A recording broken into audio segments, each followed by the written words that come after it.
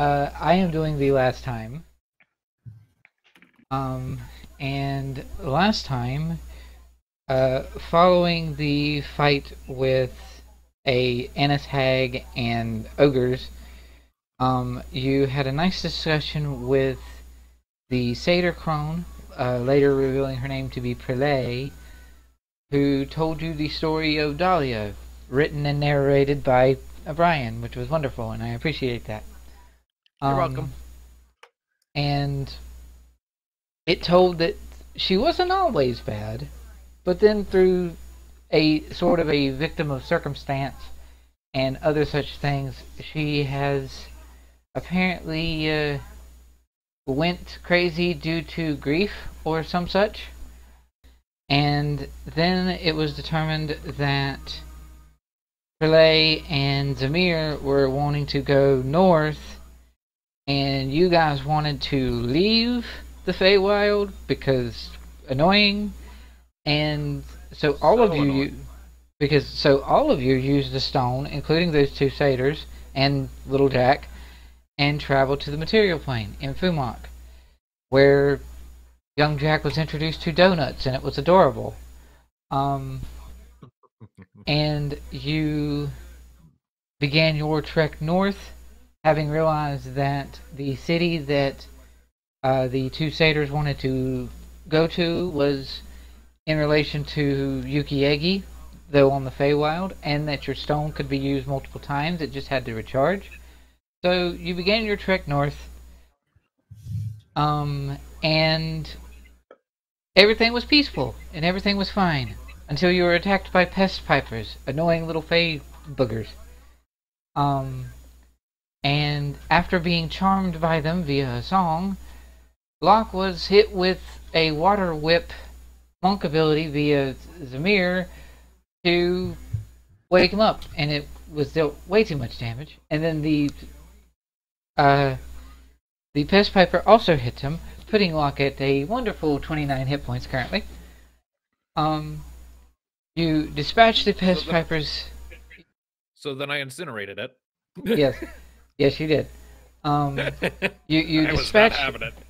You dispatched the pest pipers, and we begin this session in the sort of aftermath of that fight. So, Cad, you would be coming down from Rage, and you would see the remains of a carcass of a pest piper and a fire tree over here.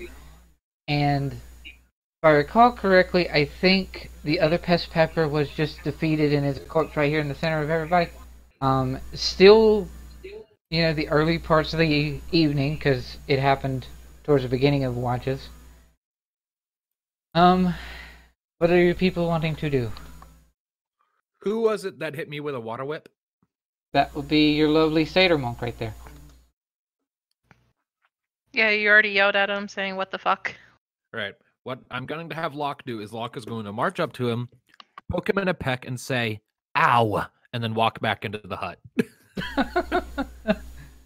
And just leave it at that. He's just too tired for this shit. Fair enough. And Zamir's sort of coming down from the adrenaline rush and the very quick waking up and being tired himself, so he's just, right. Yeah, sorry, and you're already inside the hut before you can get that out. Yeah. Silver kind of claps the satyr on the arm and be like, "See what you can get done with less alcohol." You can piss off the group's teenager. Zamir sort of like he does that nervous thing of putting his hand behind his head, and which for him is behind a horn, and he's like, "I think I would prefer being drunk. I might not have hit the kid." Well, at least you got him out of that charm effect. Anyway, we should get some sleep. Yes. Ow. We should do that. So, you guys make your way into Frele's tiny hut again to get some rest and sleep. Following the events with the pest pipers, you get some rest after the fight with the pest pipers. The night itself is peaceful following that. I'm not going to bother have you guys roll perceptions for the rest of your watch because it's peaceful. It seems a lot of the actual animals that were around sort of wandered away as soon as the pest pipers started doing crazy shenanigans. But yeah. Fucking meta. Night is peaceful. And following that, you have you awake the next morning and ready to continue your trek to Yukiege. So, as long as no one has anything they wish to discuss with each other as you make your way north, you guys will continue on and make it up to Yukiege. Woohoo! Because once you made it to the road following your next day, it's pretty peaceful.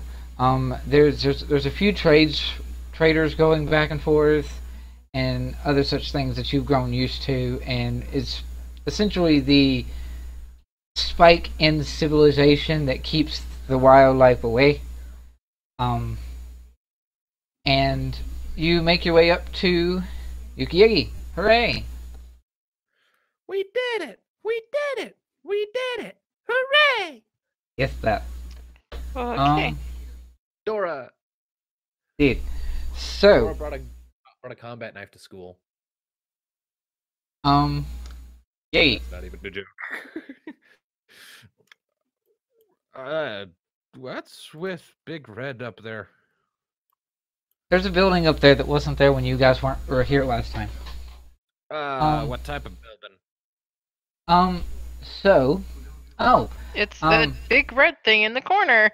No, I see that. Like, describe it to us, because that's just a red box. I imagine. Looks right. I know.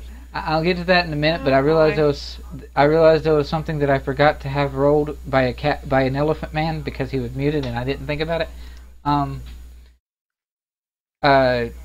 Kaduril, I want you to roll for me a perception check with advantage. Uh-oh. Okay. So, as you were making your way up into Yukiege, it's extremely faint and almost gone, but there is a very soft, faint smell of, like, a smell that you've smelled quite a bit as of late, previously, death and rot. Oh no. And you, having smelled that, you can make for me a wisdom or insight roll. I think you have higher insight than you do wisdom. It's not necessarily a person-based thing, but it's similar to what you have used with insight before in your own game, so I'm giving that to you. You said straight insight? Yep, just insight. 20. Nice. So, following that, your intuition kicks in, and you realize the kind of location that this is in, and you realize, oh yeah, this was the place that you dumped out the box of colding and all the dead body parts. Oh.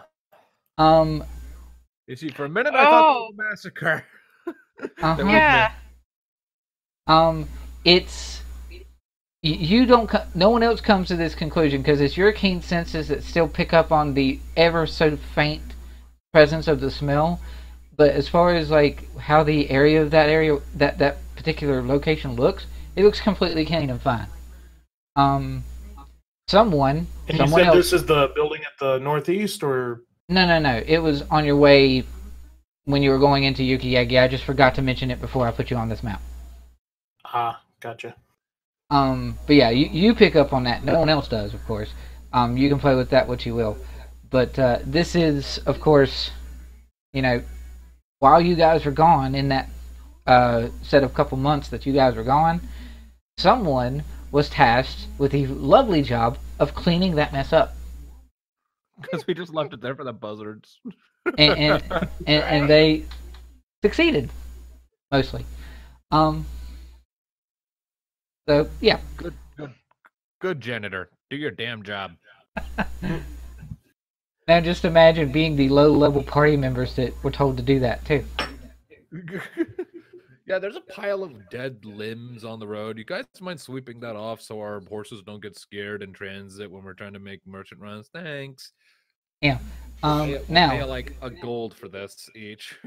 now, as far as the building that is up in the corner in the north up there, this is a similar sort of situation, but I'm not going to require a roll for it in any way because this was a event where most of the characters were present, so it's not as important to recollect in such a fashion. But remember when you guys fortified Yukiege? Oh yeah, against like the fire Yeah. and shit. Against no, it's not fog. I know. And you guys fortified Yukiege against both the fire and from Noro's potential undead attack, which didn't actually happen in the way that you intended. But a lot of the forest was burned down when the lovely halfling, draconic halfling, did his thing. And it seems as though someone, you're not quite sure who, someone has took the remains of some of that lumber and has fashioned themselves effectively a log cabin. Huh. Neat. And it is located in the far north east side of town. Granted, from your guys' current location, your characters can't actually see it, but it's up there. Okay. Yep. Where's people's wanting to go? I am beelining for my house or the library where that doubles as my house Yep, this one up here. I guess we'll follow. because that's like our headquarters now. I honestly feel kind of surprised and a little happy and simultaneously kind of sheepish that my character's family is one of providing the group with their hideout, their headquarters. Well, not really. I mean, we go and just hang out, and then we go to the tavern. I get that, but like my It character's is. house is where we spend a lot of our time.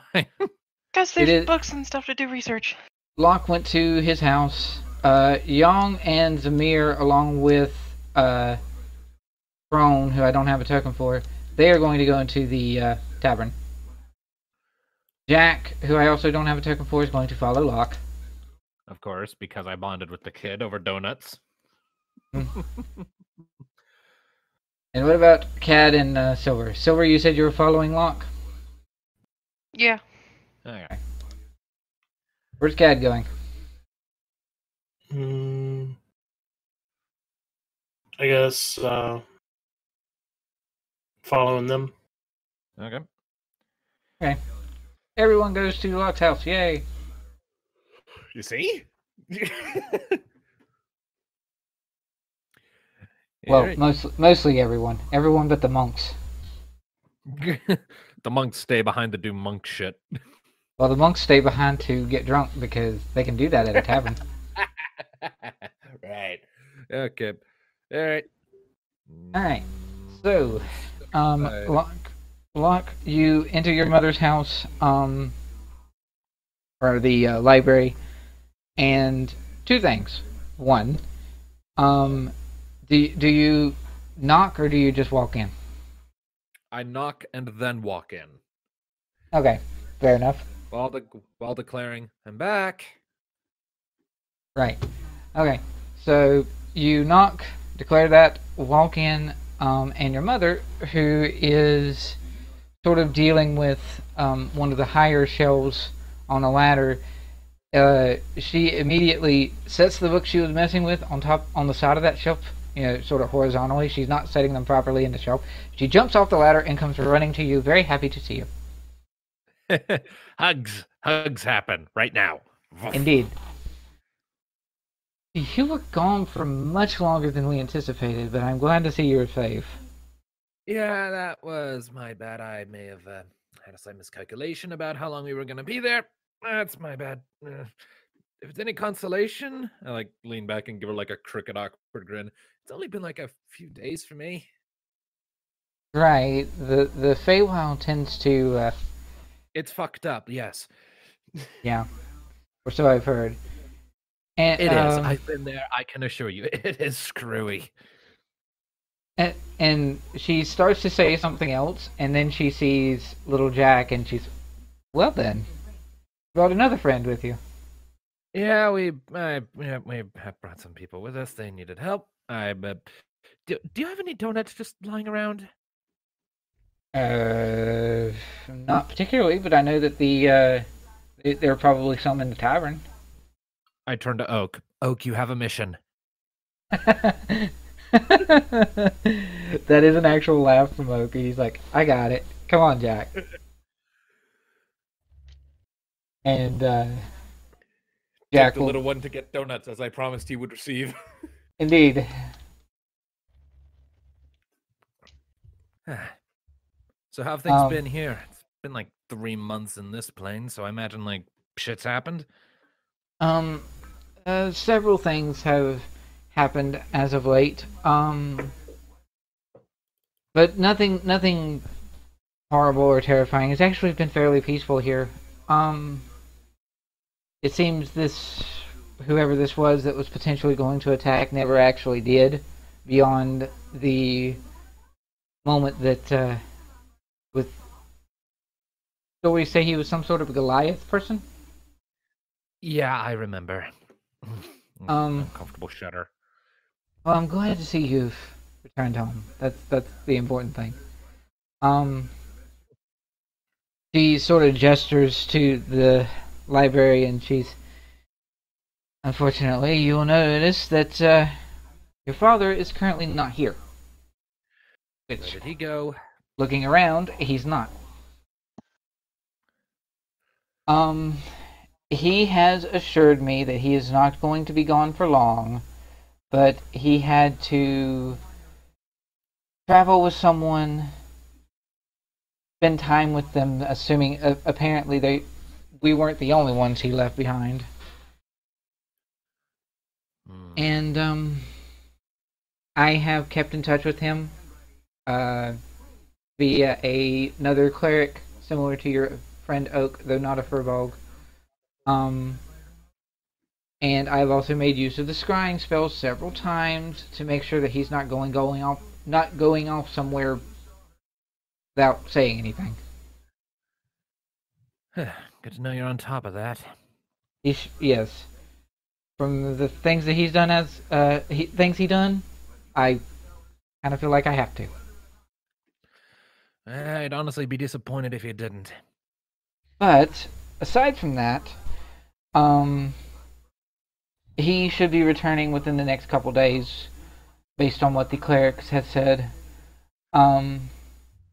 And, well, it seems that you and your friends are not the only adventuring party that has made their home here in Yukiege either.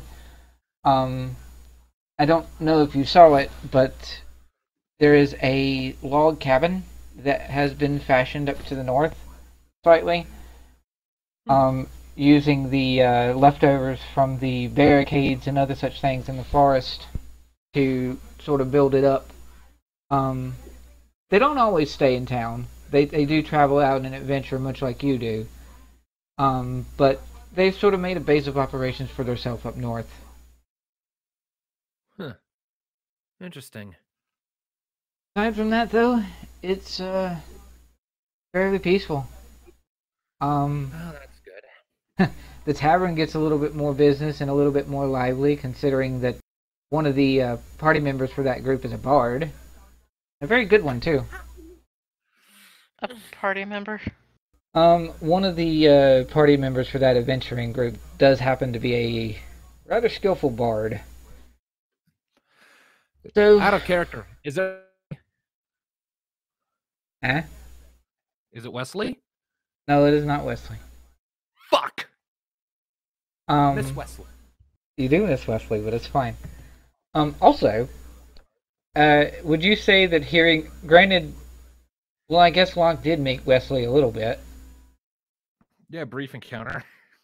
But Locke did not hear the story that Wesley said in the one-shot. He did not know. Okay. Which I am very saddened by. That's fine. No, the king explained, and then fucked off.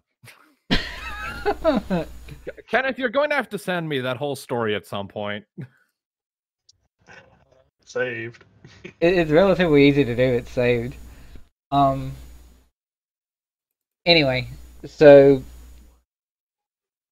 yeah, it's not Wesley. Wesley doesn't have another adventuring party that he started traveling around with. So yeah. However, you did see these. You may or may not have seen this particular adventuring party before you left Yukiege last time. Right. Those people. Didn't they have like a sexy cat lady with them? They did. Right. Is that Okay. the bard? You don't know anything about them other than that it consisted of a sexy cat lady, a rather tall and tough-looking ASMR, or no, not ASMR, Goliath. Sorry.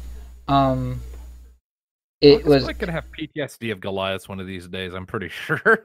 It was a You don't tough-looking. have a Goliath in the party.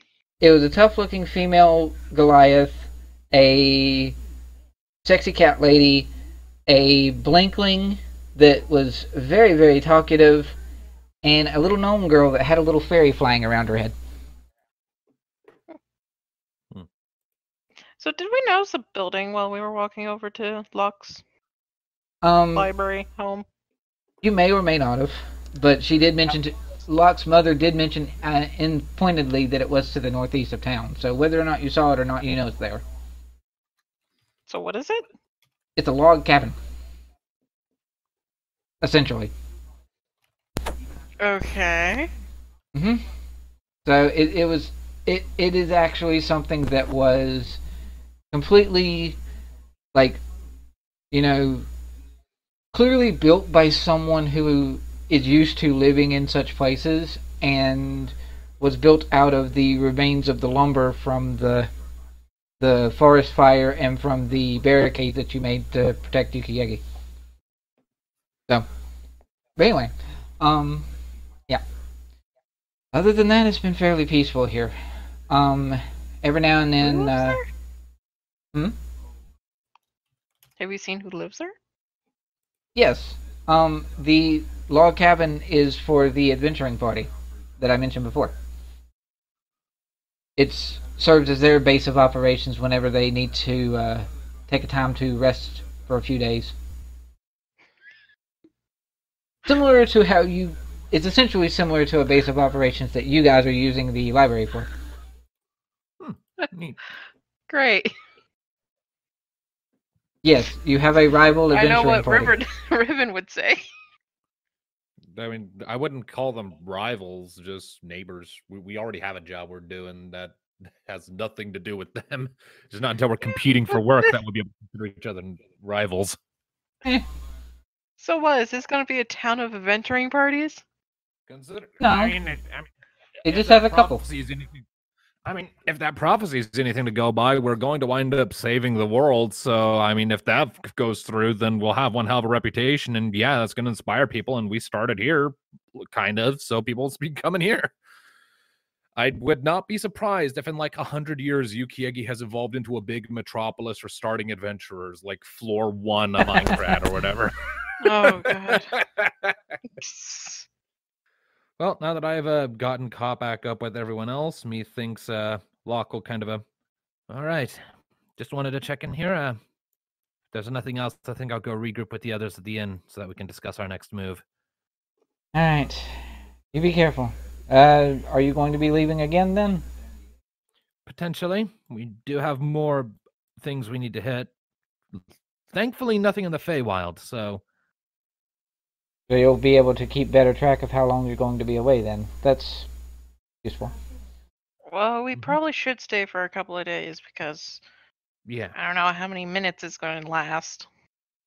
And stuff once we take the other two back. Yep.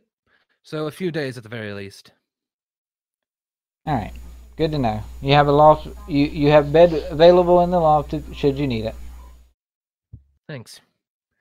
And Alrighty. then with that, Locke will turn and head back to inn. Alrighty. Did you say that the adventuring party was out? She said that they're currently in town. Oh, they are in town.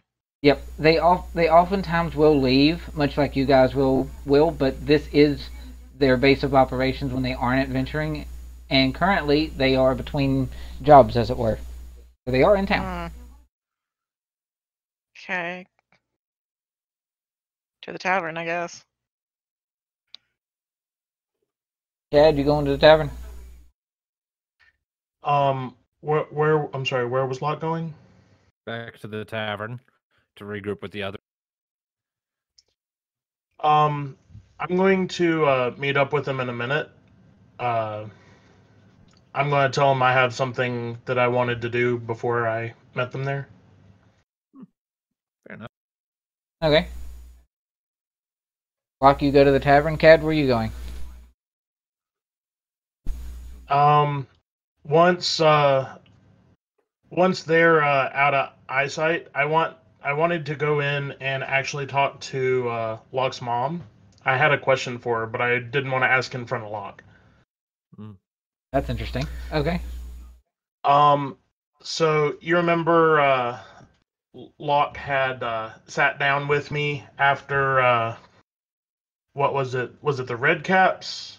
No, it was the big fight after that, where my elephant guardian ancient people, they were all like staring at him. He sat down and he told me about that in character, right?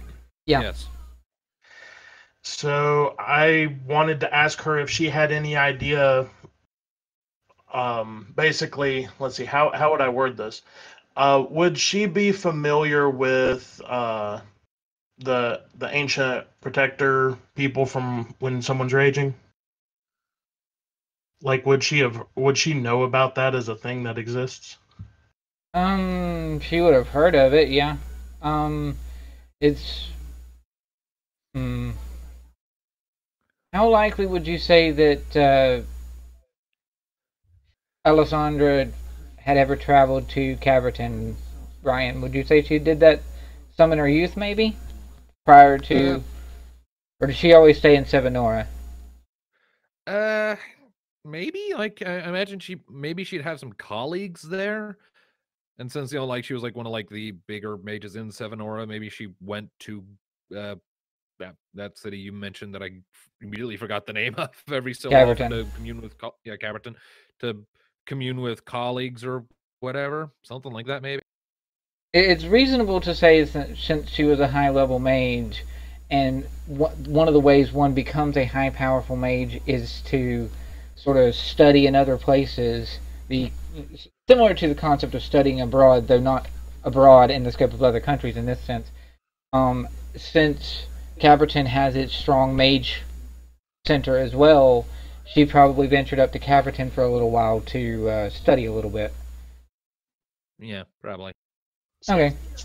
That she may be at least somewhat familiar with at least the concept of what it is or how it works or whatever. Right, yeah. So in response to your question, she'll be like, I'm familiar with it. I have seen a few of the Loxodon, the hierarchy of Loxodon guards, and I can't say that I have seen them rage, but I've heard stories about them raging.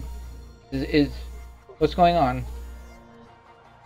Well, I know it's my ancestors that are supposed to be coming forward to protect my allies, but your son sort of scared me a little bit. You know, I try and look out for him, and I want to protect him. And he said that when we were in the Faewyld that my ancestors were staring him down, and that I don't think that they've ever done that before. So I was just curious if you had any insight into what that might be. Is it anything like your magics? Not in that sense, no. It does seem strange that they would look towards someone, at least especially someone like Locke. I don't know why there would be a connection there. Is there anything strange that you know of about your spirits, or anything that's different than your other colleagues that you trained with, perhaps? Not that I'm aware, no. I was told that they're my ancestors and they spring forward to help. I don't know. I just thought it was a little strange because it was unsettling to him, and I wanted to see if maybe you had any insight on that. Sorry to waste your time. No, it's fine.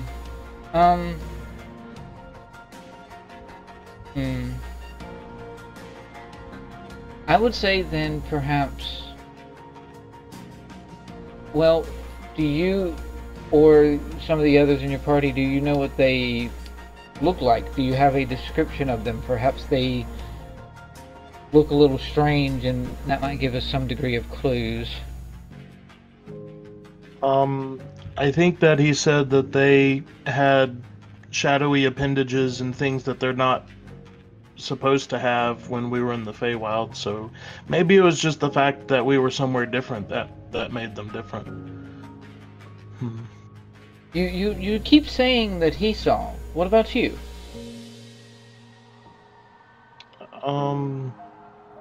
I sort of look down. Well, when I'm raging, I don't really remember anything that happens, so I'm not sure.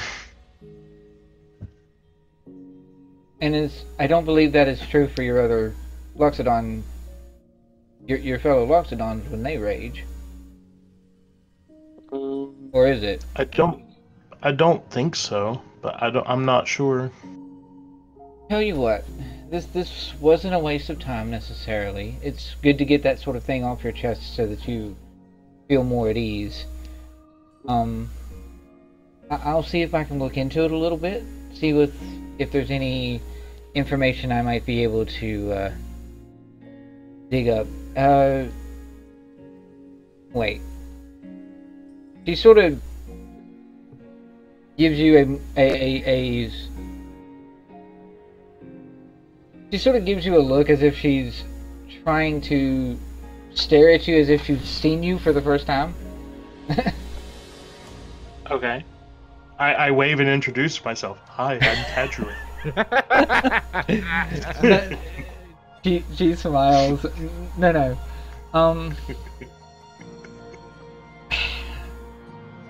It's got to be something else. I'm sorry, but I never really thought about it before. But in thinking of if you are perhaps different than your fellow Loxodon in Caverton, there is a definitive feature that sort of just came to me just talking to you now. Your fellow Loxodon's ears are smaller than yours. And your hair color is different than other people. I mean, I don't see. This is true, and that's a fair point. But I have before read up on information of other Loxodon tribes that are not a part of this kingdom, and how Loxodon of different areas and of different locations may or may not have different sized ears. It's a regional thing. It's rather odd that there's a Loxodon with larger ears in a family and clan of Loxodon with smaller ears. That's So you're all saying I'm weird. You're just different. But so's Locke. That's fine.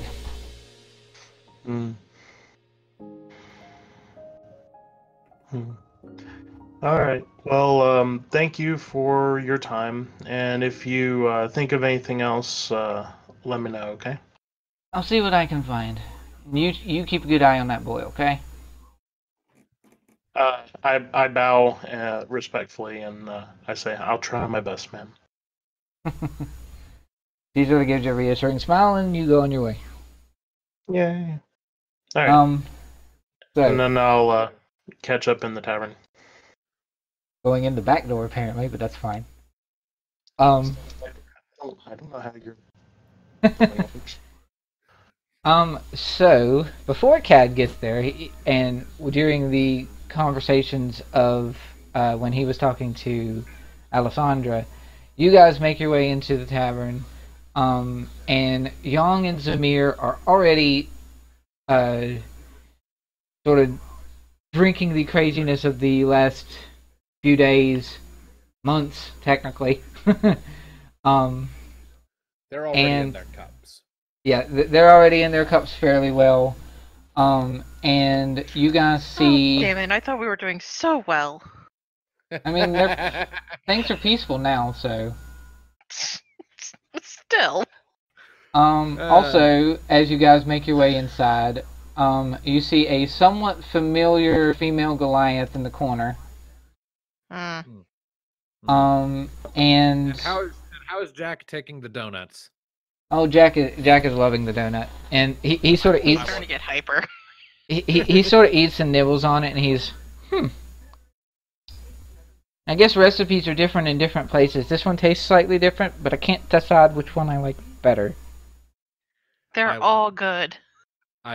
Locke will sit down at Jack's table like, it's a donut. Donuts are delish. And I will join him for donuts. Yes, that. Silver is going to go get a couple drinks. And also in the tavern, is I still do not have a official token for the Blinkling Bard. So he is still a gemstone thing. But there is the Blinkling Bard and the smallish gnomish girl who had the fairies spinning around her, that are in sort of the back of the tavern, what is essentially a stage, and it seems that you guys, when you come in on the ends of a performance that the Blinkling was having, and upon you guys coming in and getting into the donuts, Young sort of lazily claps. Not bad. Interesting story. Or not story. Interesting song, I should say. She seems already sort of lost in her drinks, but other than that, she's enjoying the show. Silver adds another drink to her pile. It's like, oh fuck it, we're in it already. Might as well go the full mile. All right. And Locke, you enjoy a donut or two. And the ending of the performance has officially come, and everything started to settle down, and these two wander off to their fellow party member down here, and that is about when Cat arrives. Swanky. I just let myself in and find a seat. Yep. Eh. So, and then the crone speaks up, Prele, and she's, so, are we going to venture back into the faewyld and soon? Are you wanting to spend some time here? How are we going to do this? Soon. Just one of us needs to take you, right? Yes. Pretty much just pop you over there, make sure you arrive fine, and then pop back. Well, we're technically in the town, so. Yeah, I mean that's what I mean. Just make sure that town isn't. I mean, when we showed up at your place, we showed up after the Redcaps had already done their thing, and that was my first impression of the Faewyld. So that's rather reasonable. Though, though the village up north that will match your town here is much more fortified, so I would assume that they would be safer. But you do have a point. You never know. Well, still, I'll take you guys real quick, and if something's bad's going on, we'll just be back here and deal with it later. At this point, she kind of is with a couple of like 5 drinks for herself, and then she's like, "Oh right, I have to take these people back." Has she drunk any of them? No, drink. she's just like coming over to sit down. Don't drink and jump. Right. So she's like, Locke, watch these. Okay, I will watch them. Do you want A couple of. and this is Oak speaking. Do you want anyone to go with you, or do you just want to pop in and pop back? Popping in and out should be fine. So I'll just go in with them real quick. All right. Okay. So- Out of character, real quickly, could someone refresh my memory as to the name of that other person that we're supposed to be helping Jack find? Jack's the name of the person that you are supposed to help Jack find is his sister, and her name is, let me and open, because that's the one thing I forgot to open. I knew there was something I forgot to open. He actually has never told you. I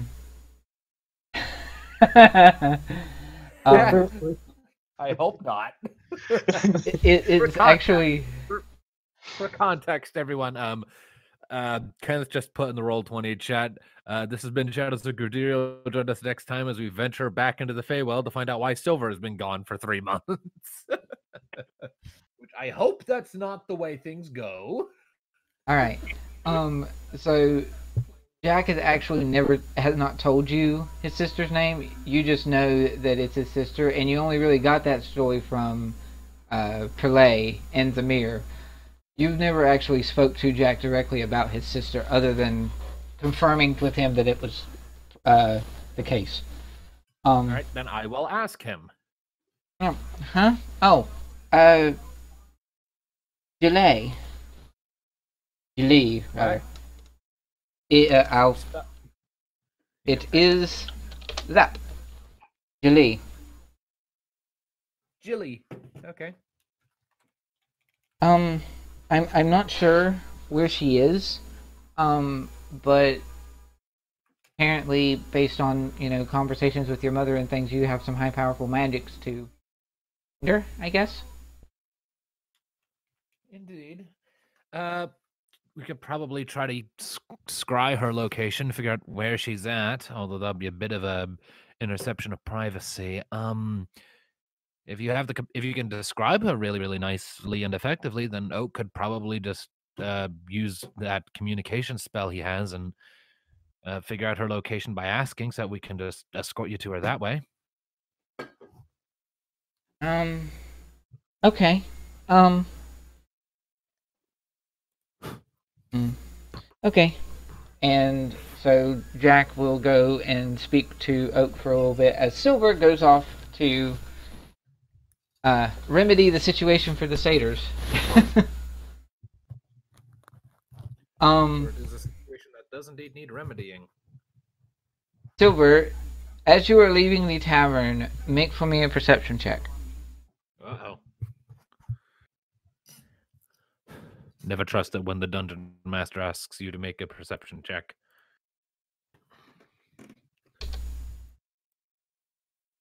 Perception check, Silver? I'd say never trust when the GM singles you out to make a check. 6. Okay. She's just like, okay, let's hurry up. I got some drinks. I don't want them to go to waste. Yeah, okay. Cad, you and Young are going to get a perception check. Oak is going to get one at disadvantage because he's talking to Jack. And Locke, you can make one too. Sure. Okay. 8.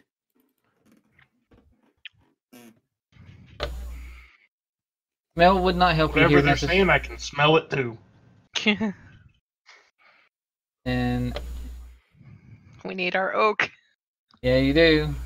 And Oak has disadvantage because he's talking to a little kid. Oh. Fuck.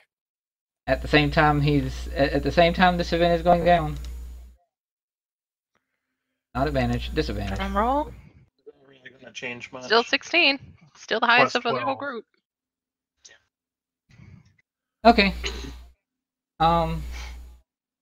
So, Silver, you make your way outside and you're getting ready to Do your thing then. Continue with that. Key.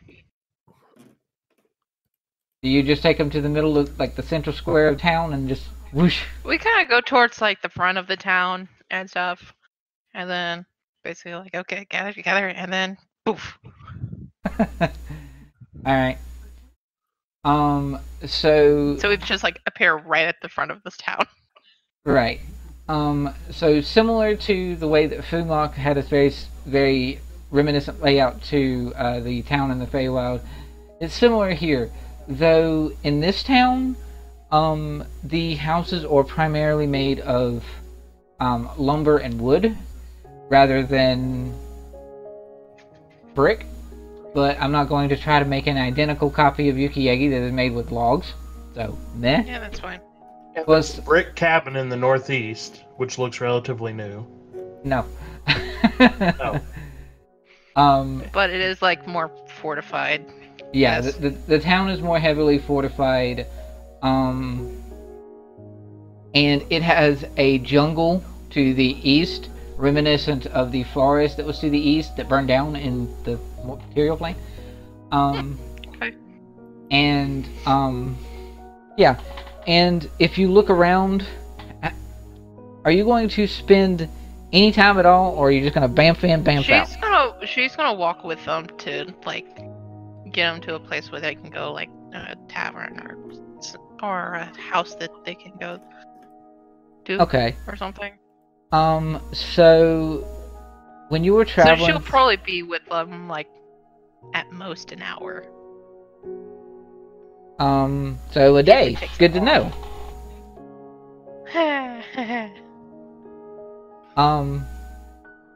So Well, I don't know. How long will it take just to walk and find a place for them to go and I mean, crash at? the layout is fairly similar, so it doesn't take you very long at all to find the tavern. Okay, then just be like, okay, is there anything else you guys need? They seem to be fairly comfortable here, and the crone sort of puts her hand in yours as a gesture of thank you. And Silver, you notice very quickly that even with your, Asimir and Draconic heritage and all sorts of other such things, you are the most, in your mind, normal and non-Fae-esque individual in this whole town. Awesome. Which makes sense. So everyone is just like staring. A few people are, yeah. I mean, yeah, you can just appear. There's that too. Well, she gets a bit charismatic and like smiling and stuff. But to put it, She looks at crap, name slipped my mind. which one, Crone Drunk or satyr. Zamir? Zamir. She looks at Zamir and be like, "Don't go drinking too much now. I will find out." Uh-huh. If you, make an intimidation check. Make a Or deception no, check. 'cause no, how the fuck will deception. you? Deception. Do a deception Yeah. check.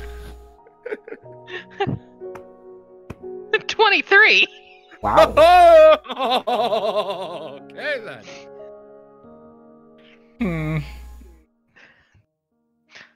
He's sort of like, All Well- he says is not too much drinking. okay, look. Get an honest job. Have a good life. Look, it's going to be very, very hard for me to do here, just so that you are aware. And Silver, you notice that the bartender and bar owner for this particular tavern in the Faewyld version is in fact a satyr too. Mm-hmm. And along with that, in and amongst all of the weird like Faewyld people, or Fae types wandering around, there are of course satyrs. There is a pixie or two that are flying around as if they're just normal people. Some in the tavern even have their own versions of cups that are much smaller. That's adorable. And A shot is like a gallon for them. yeah. And the most striking for you, as far as Fae types that are also wandering around in here, is the tavern also has tables that have no chairs, because some of the tavern patrons are centaurs. Oh. Cool. Alright. So, you don't Nothing think else? All good. you don't think of anything more pressing matters? They don't have any more pressing matters. And if that's the case, then you can bamf your way back then. Yeah. Whew. Gonna say middle of the bar and then just go bamf. Okay, in the middle of the tavern? Yep, just bamf. Okay, good to know. Is anyone currently in that location? We'll find out. That's going to be several hours later because she was there for probably 30 probably minutes, there maybe for an hour. around about an hour, about 30 minutes or so, I would say. And because of that, you guys came in the morning. She goes well into the afternoon before she comes back. Oh, my drinks are warm. Oh yeah, most definitely. So following that, I guess Yang sits there and somehow deceivingly steals them away from Locke. What? You're taking what away from me? actually, I was just saying it just if Yang tries to take them away from you. Take what away Actually- from me? My donuts? No, you're- my 5 drinks that I told you to watch. Oh, right. Your 5 drinks that'll totally be stale and room temperature by the time you get back. exactly, yes. So Young sort of after Silver's been gone for about an hour or two, even less than that, Young sort of wanders over to Locke and she goes, so she bamfed out after getting the drinks, knows that an hour in the Faewyld is a day. Those drinks are gonna go. I know she told you to sit there and watch them, but if someone doesn't drink them, what? Young. Locke casts Mage Hand, makes the Mage Hand come up, make a finger, poke her in the nose, and slowly push her back away from the drinks. Fine, whatever. Locke just kind of gets a cheeky little grin, atta girl, and goes back to staring at Silver's drinks. Well, She'll try sneaking later. Maybe some other patrons will try to steal them. Alright. So, Cad, what are you doing? Are you just hanging out? Yeah, probably. Alright. So, Oak stays pretty well quiet as he goes and he sends off the message, the sending spell with Jack.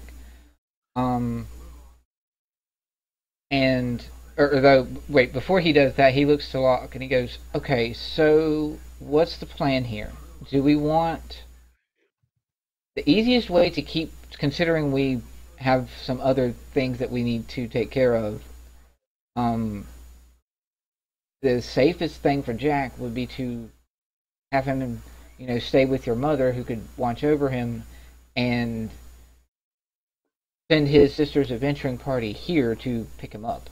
Or do we want to say we'll meet her somewhere else? Or what's your plan, Locke?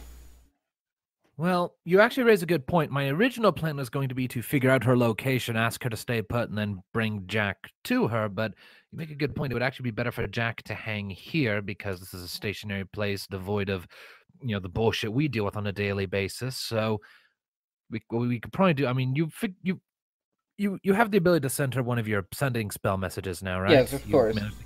Yeah. So, yeah, it would probably be wise if we just had Jack hang here, notify his sister of his location, and then just let that happen. And if possible, then if she has the spell, the same one that you do, I mean, she's a cleric as well, isn't she? You don't know her. That's smart. Right. There was a mention of a cleric, but that was due to the story involving your dad. So. Ah, right. Okay, never mind. So what'll probably wind up happening is we'll just need to check on that every so often, like every few days on the road. You could probably just send a message to my mother and ask, "Hey, has Jack been picked up yet?" And if yes, good. If not, then well, then just wait some more. And if it takes too long, well, then Houston, we have a problem. Right. What's Okay. in Houston? Houston is a fictional city. It's in this awesome book I read about planar travel, where you, instead of using portals to jump between dimensions, you just go up really high. Hmm. They didn't have magic, so they had to do everything with these really weird and funky big constructs. Like, imagine a Warforged, but like 1,000 times more intricate and a lot bigger. Does it have Wi-Fi? I don't know what that is. Probably. Anyway, so that's canon now. Jack sort of gets wide-eyed at your ramblings of the story, and then he sort of shakes his head. Okay, so you need a description of her, and then you can send a message to her then, and we'll just wait it out. That's Okay, more or less the plan. Yep. Yeah. All right. So following that, Oak goes off into the corner, and he will converse with Jack to get some details in that regard. I thought they already did that. Well, he was getting ready to do that, and he realized he wanted to talk to you first. Right. So, following that, as they're off doing that, the Blinkling bird will wander over to Locke. Uh-oh. As you are guarding these drinks that you have there. And he's like... They chant at the ready for diversion and dissuasion if need be. So, wait. Oh, and Tamir's gone, technically. Piff! Yep. Poof. Poofed. Gone. Done so the Blinkling will wander over and he goes, so, your ASMR friend, she purchased a bunch of drinks, give them to you, you're not drinking them, and like now... a normal person. Well, race is a terminology used to refer to someone in a sense in this world. It's not that you're different than anyone else. It's just you're the only ASMR in this tavern currently. Yes, but I don't look different compared to everyone else. Like another human. Yeah. And just say friend. Sorry, I'll try to keep that in mind. Your friend purchased a few drinks, wanders off with those two satyrs? Really? Satyrs? How did you... Anyway, she purchased drinks, leaves them with you, you're not drinking them, and then she wanders off? I'm watching them for her. I don't usually like alcohol. More of a donut person. To capitalize on that, I nibble on a donut. Nice. Donuts are very good. Donuts are very good. I'd rather be drunk on donuts than alcohol, because one gives you hangovers, the other gives you a sugar rush. And then a sugar crash later. I should know. Anyway. Yeah, but a sugar crash is not a hangover. So. Fair. We have clerics. Anyway. You're not here, Silver. I know. Just keep watching. Anyway, okay. So, she wandered off. And you're watching the drinks. Any idea how long she's going to be gone? She'll probably be back within a few hours, I imagine. Not much longer than that. She totally bought drinks, set them down, and then went and left town. Who does that? Someone who forgot she had to plane jump for a minute. Plane jump? His eyes get, like, wide. Yeah, we've seen some shit. Who among... I don't know how someone in your party was capable of plane jumping, but that's very interesting.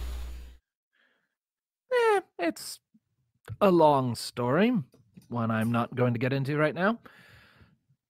Darn, I do love a good story. I imagine. Imagine how much it'll make people laugh, however, if you tell them about the time this half-elf teenage warlock asked you to keep drinks cold by using a freezing spell on them. I pop a cheeky grin. Do you have a thing like that? Me? Some sort of spell to chill drinks? Yeah. Sure. Cool. There's a gold piece in it for you if you do that. I actually gotta double check his spells. Make sure he does have it.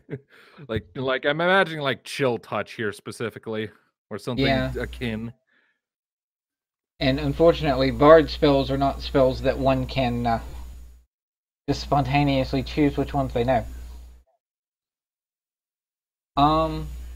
Like a cleric can pray for him and whatever. Mm-hmm. Unfortunately, I do not. Darn. But my friend Malia might. Which one's that?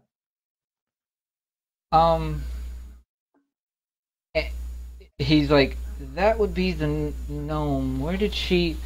And you notice that Malia at this point is just dancing around in a circle on the counter. The heck? She's spinning around in a circle, and she has a satellite of a little fairy thing that's spinning around her. Ah, she's the fun one. Sometimes, yeah. Malia, get over here. Huh? Oh. And she almost like trips sideways, and he's, sure.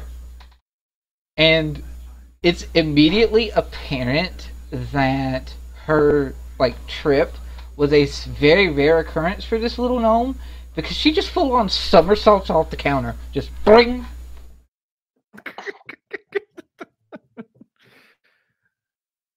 Yeah, what's up? Chill's touch spell, you have that, right? Oh, of course, all the time. And then the Blinkling looks over to you, Locke.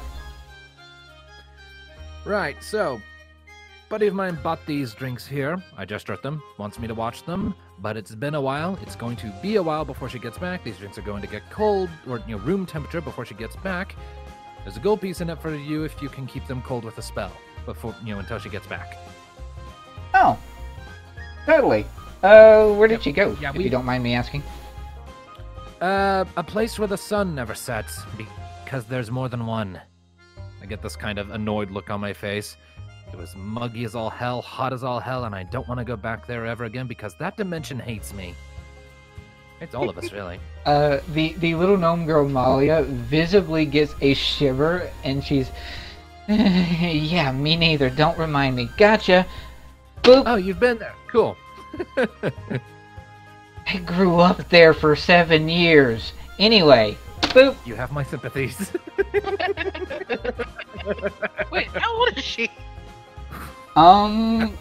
Gnomes age in a similar fashion to humans, and she appears to be, roughly in her... She's still young. She's about 24, 25 or so. Oh, wow. And she does chill touch on your thing. Question: is chill touch a cantrip? Chill touch is a Or is there- necromancy spell.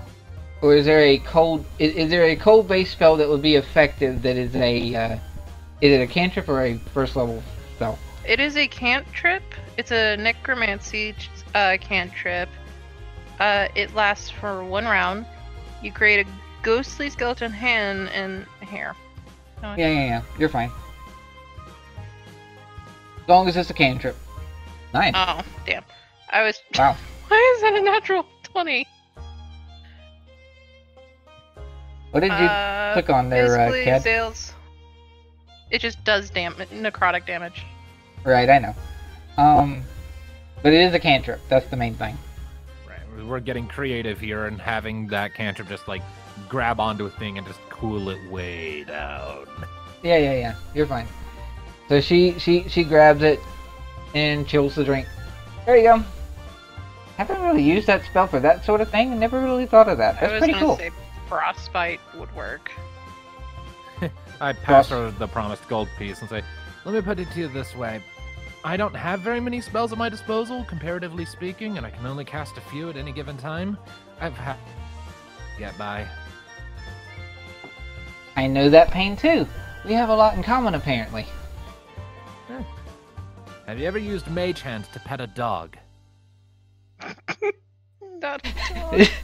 she smiles and like there's this like visible ear to ear grin, and she goes, "I used Mage Hand to pet him one time. Does that count?" Is he a dog? She points to the blinkling that's beside you, and he immediately smacks her. Like, shush! I was like, I don't think dogs do that, so no, it doesn't count. Tell you what, find you a nice direwolf pup, use Mage Hand to pet that, and then it'll count. At a direwolf? Like I said to your friend earlier, we have seen some shit. Barely. And a lot of it, and some of it was adorable, a lot of it was traumatizing, and I'm 16. I chow down on another donut. Emphasize.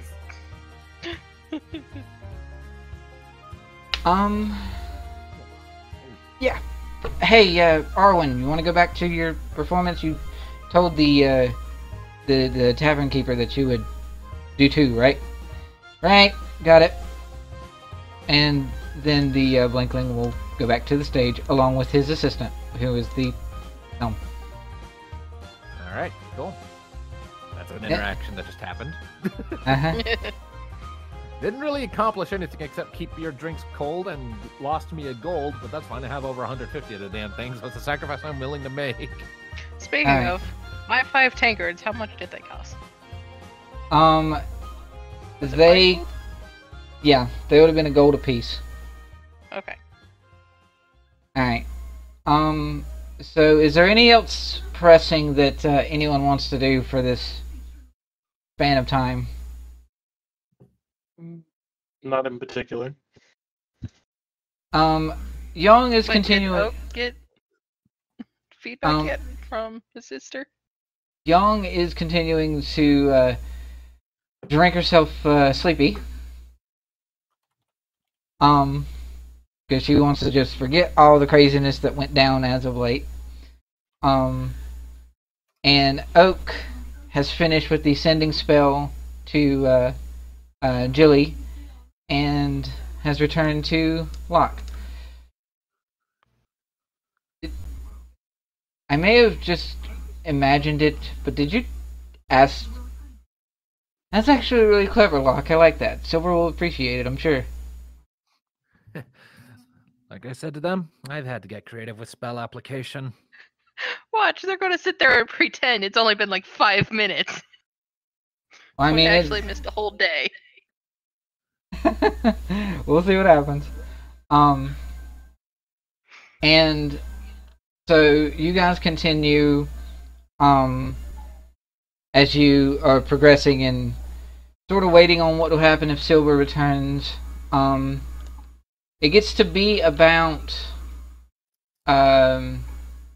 we'll say roughly like 1-2 p.m. You've been here since you came in the early part of the mornings. It's been maybe 5 or 6 hours at this point, a little less. And Silver has not returned yet. Oak, and as you know, as it progresses through the day, Malia comes over to chill the drinks again, as it were. I did specify until she gets back. So. You did indeed. And Malia very much appreciates the gold. And she's like, at least this is just a cantrip from me, so I'm not using up too many spell slots myself. Plus, though I may not have ever used Chill Touch for that sort of thing before, I'm used to being paid for things over time like that, so it's fine. Right. Also, here's a question for you, Locke. In all of your many stories and things that you have read when you were up in Sevenora with your mom's library, did you ever read any stories that were not necessarily directly to the arcane, or would you say that he's ever really read any stories or read stories about or experienced a circus? I mean, maybe. I mean, we've already established that he's read things that are essentially the fantasy equivalent of a Houston space program. This is true. That's why I was bringing that up. I mean, when he was a little younger, maybe, because circuses are kind of fun for kids, I guess. So he probably would have read one or a thing or two about traveling circuses and carnivals or whatever. Okay. So, especially in her going back and forth, how whenever she jumps down from the stage and back up on the stage, she is constantly flipping. Something with the way that Malia is acting and moving gives you in mind of a, habitual circus performer. Habitual? Oh boy. Meaning that she doesn't have to think about it anymore. It's muscle memory. She did it so much that it's just something she does without thinking about it. Oh, I mean, if that's the case, she must be remarkably strong in that small body to do that so much. Mm-hmm. She is. Because it takes a fair amount of muscle to successfully front flip, and back flips are even harder. I speak from experience on that, because I could do front flips for a little while at the local swimming pool. Back flips, I spine flopped, and the whole pool went dead silent when that happened, and everyone thought I died for a second because my bubbles were coming up because I was screaming underwater. Right. It's worth noting that she may be a small warlock of similar make to you, though not in the same situation as you. But she is not a warlock with a strength of 6. She is a warlock with a strength of 16, probably. Jesus Christ. And a little gnome too. A full order of magnitude mightier than me. Oh Jesus. She's a tough little girl. But anyway, as you guys are, going back and forth and continuing with essentially waiting for Silver to return, and about the afternoon part of the day, the aforementioned sexy cat lady appears. Oh. She comes in from outside. She sort of eyes that there's a lot of people that showed up. There's this little faint ear twitch of the added sort of nuance of sound, because Yang is trying to carry on a conversation with the tavern keep and other such things. And I'd imagine there's some degree of small talk between characters, even if we don't RP it.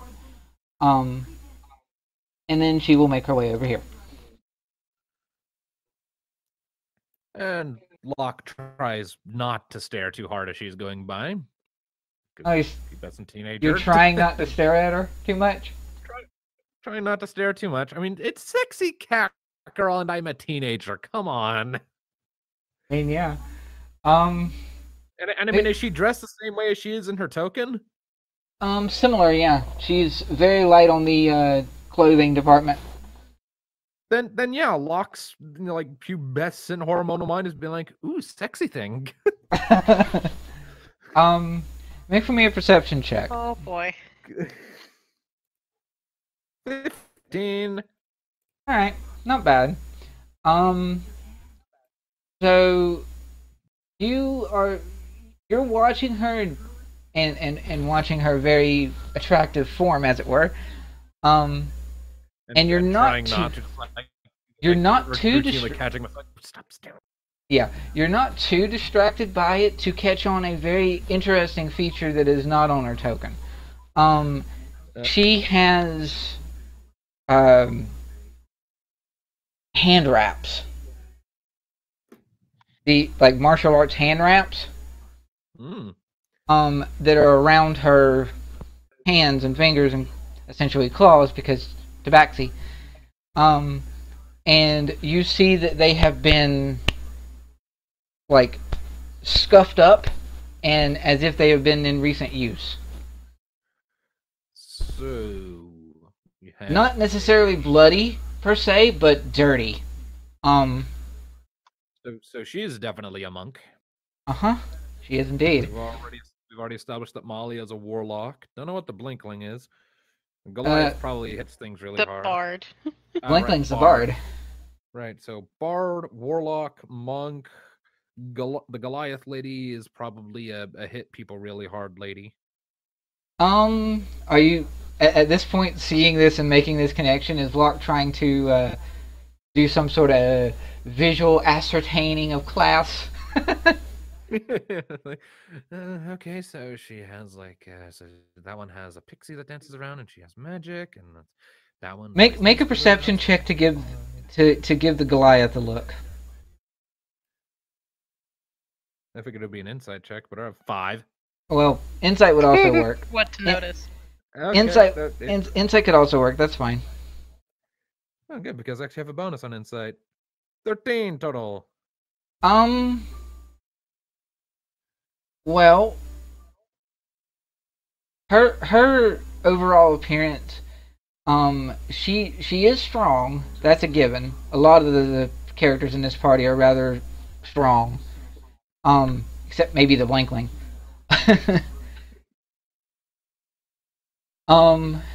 But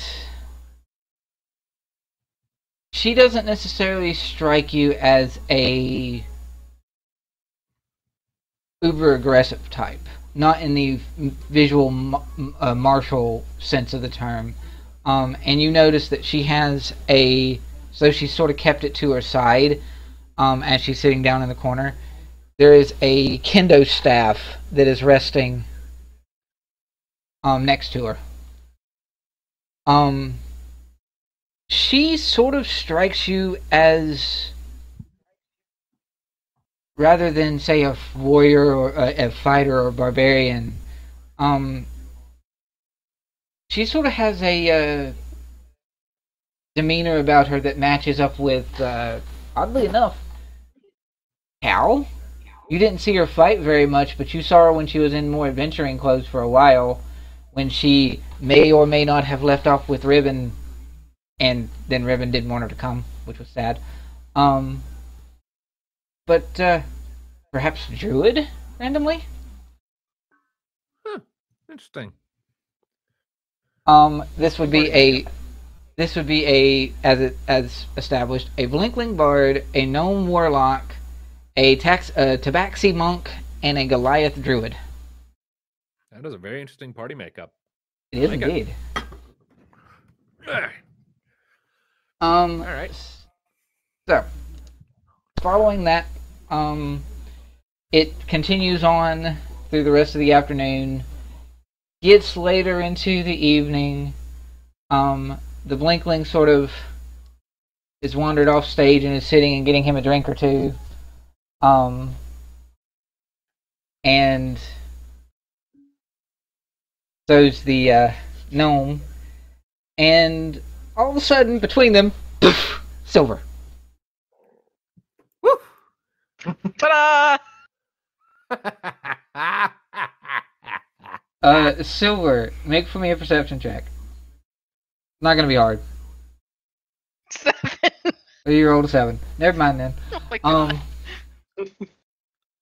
So you you reappear near the counter, and you have said adventuring party that I mentioned before surrounding you, or sort of surrounding you, and the Blinkling sort of jumps and he's like, "Whoa, hello."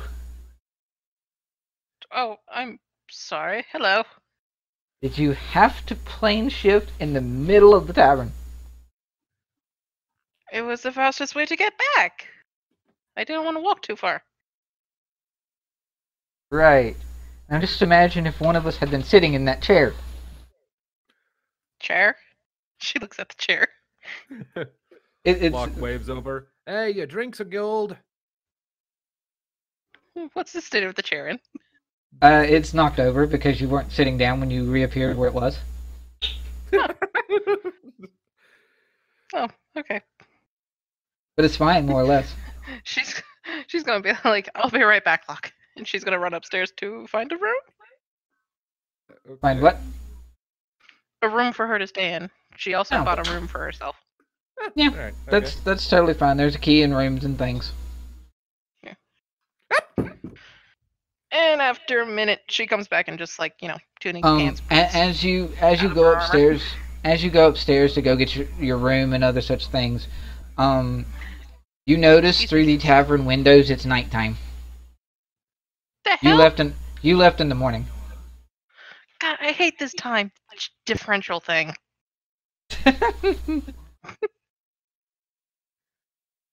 Alright, then you come back downstairs, you rid yourself of your armor for now, Oh, freedom! I can stretch. and you come back downstairs and you have your drinks that are still cold, even though you've been gone for most of the day. Why are these cold? It is nighttime. I did a thing. What did you do, Locke? Well, Ice. I paid someone to do a thing. I did nothing. Okay, who did you pay to do something, and what did they do to my drinks? They made them cold with magic, and I paid the flippy one. And I point at Malia. Flippy Yep. one? Oh. And as you turn when he says flippy one, Malia literally goes, "That would be me. Flip. Thump. Hi." Just a flip right on the spot. God damn it! Just like in place, front flip. Boing. Ah, flippy one. Got it. Mm-hmm. I swear that is the only way she moves. She doesn't step. She doesn't jump. She flips everywhere she goes. It's a flip. It's amazing. But how do you not get dizzy, woman? I'm used to it. You know what? That's a fair answer. You're not gonna believe this, Locke. I saw centaurs. I have Riven, my magic comes from a 500-foot tall tentacle thing in the middle of a marsh. I'm willing to believe just about anything. But bravo, good for you. That's amazing. Centaurs. They have 2 rib cages. Have fun sleeping with that. Malia, who is still next to you. Malia, who's still She's next just to gonna you. start drinking. She needs it now. Malia, who's still standing next to you. She goes. Most centaurs are okay. A lot of them are jerks though. And they all have 2 skeletons. Well, they have a two sets of cages is what I mean. yeah, 2 sets of limbs. Legs. Yeah. 2 rib cages, 2 sets of 4 limbs, 2 pelvises. We don't want to get into the Anyway. science of it. Shush. Yeah. Silver's down to her first drink. She's moving on to the next one. Okay, Jesus. Don't go too fast with those. Should I start rolling? What did we say it was for your rolls? Like 3 or 4, I think. Well, before... the thing is, how many drinks can I have before I have to start rolling for a Constitution save? I think we said initially for you it was like 3, I want to say. You gotta remember, this Constitution is different from Riven's. Right, I know. Oh, right, you're right. Riven's was the 3. Yes. Because I think her Constitution was 7. So we'll say on the second drink you have to start rolling then. Oh no, Riven's Constitution is 2. Oh, so it's the other. It's Wait, based no. on. It's the Based on the number.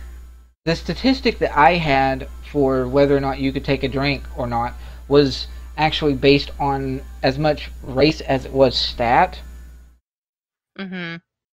So that, and the reason I set it up that way is so that someone like Yong, who is a dwarf, would be a little hardier than say. And so would half-orcs. Never mind. Right. So Riven was a half orc, so Riven would be hardier than Silver, at least in that regard. But I'm just trying to remember. It's just like I think we said 3 for Riven, and it was 5 for Yang. well, technically, Riven's constitution is 15. I thought it was supposed to be like half of that. Yeah, either way, go ahead and roll. I always thought it was just like 1 plus your con modifier. That's how I do it, but all right. Either way, Okay. it doesn't matter. Go ahead and roll. 21.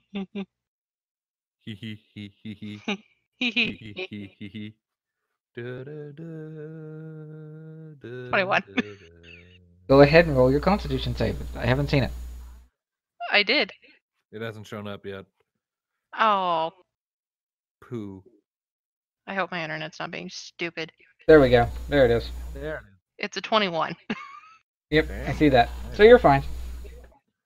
I bought 5 drinks. Yeah, you're fine on the first one.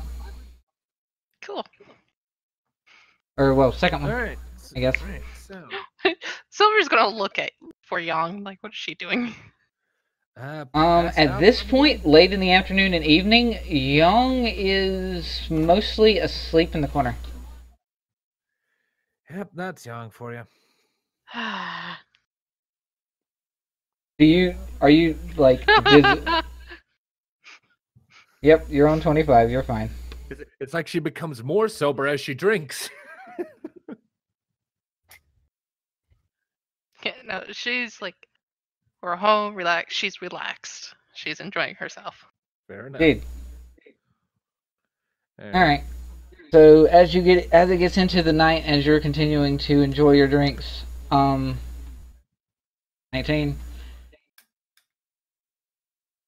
These two go I'm on. just gonna finish rolling the rest of them. Yeah, you're fine. Ooh, a 14 on that last one. Yeah. You got like a gold in drink, so you got nothing that was super. No, I spent 5 gold Well, you for 5 spent drinks. You spent 1 gold on an individual drink. You just Yes. did it 5 times. Yes. It wasn't necessarily a super strong alcoholic drink, but No, I'm guessing by the 5th one she has a little buzz. oh yeah, by the end you're fairly buzzed and nice and calm, as it were. I suppose we'll probably be wanting to discuss our next adventuring move come the next day then, since not all of us are currently in our right states of mind. And I'm in the right state of mind, thank you very much. Locke just kind of looks at the 5 emptied mugs on the table. And she looks at her 28 con save. She like pulls up her set. See? Where did you even? What is that? What? It's just a paper with numbers written on it. How is that even relevant? 28. What the hell is a Constitution save? It's fine. No, it's not fine, mysterious disembodied voice. I want answers. Silver.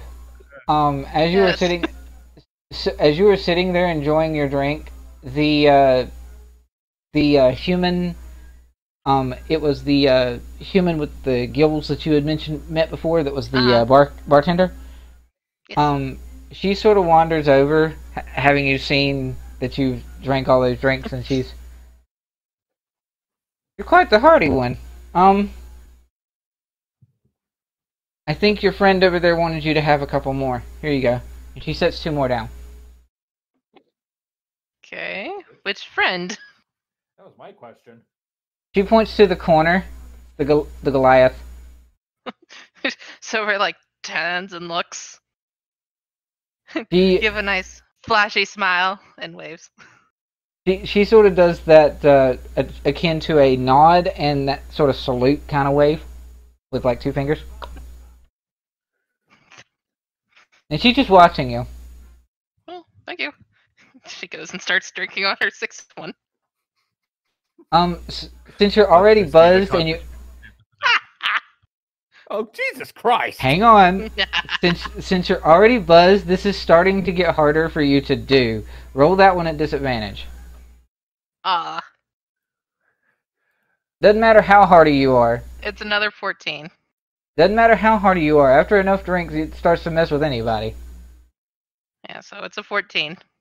Yeah. Same as my other last one. Yeah. Okay. Going on to the last one. Last one at disadvantage. Is it 18? Jeez. You're getting well into those drinks there. So, this is Yeah, nice. Nice buzz. And as if she just suddenly appeared, I don't know what, if it would amount to silver in the same, a slightly drunk silver in the same way that it did to a prepubescent Locke. Pretty sexy cat lady over there. Almost like you just noticed that she was there. Oh, sneaky.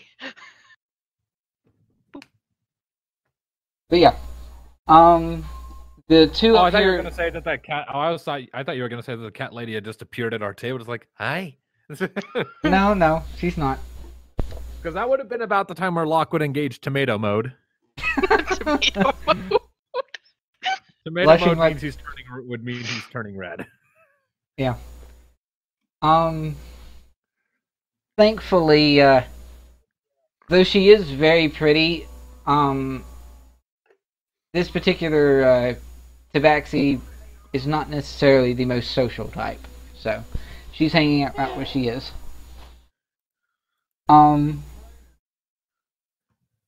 But yeah, these two are continuing their performance. It seems as though most people in this party have decent charisma, but the highest would be these two up here. Neat. So they're sitting there enjoying it.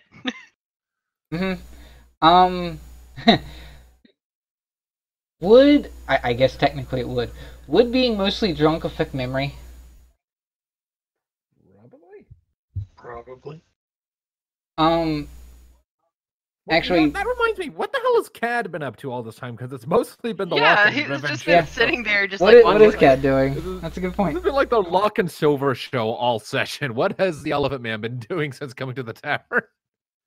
What has Oak been doing?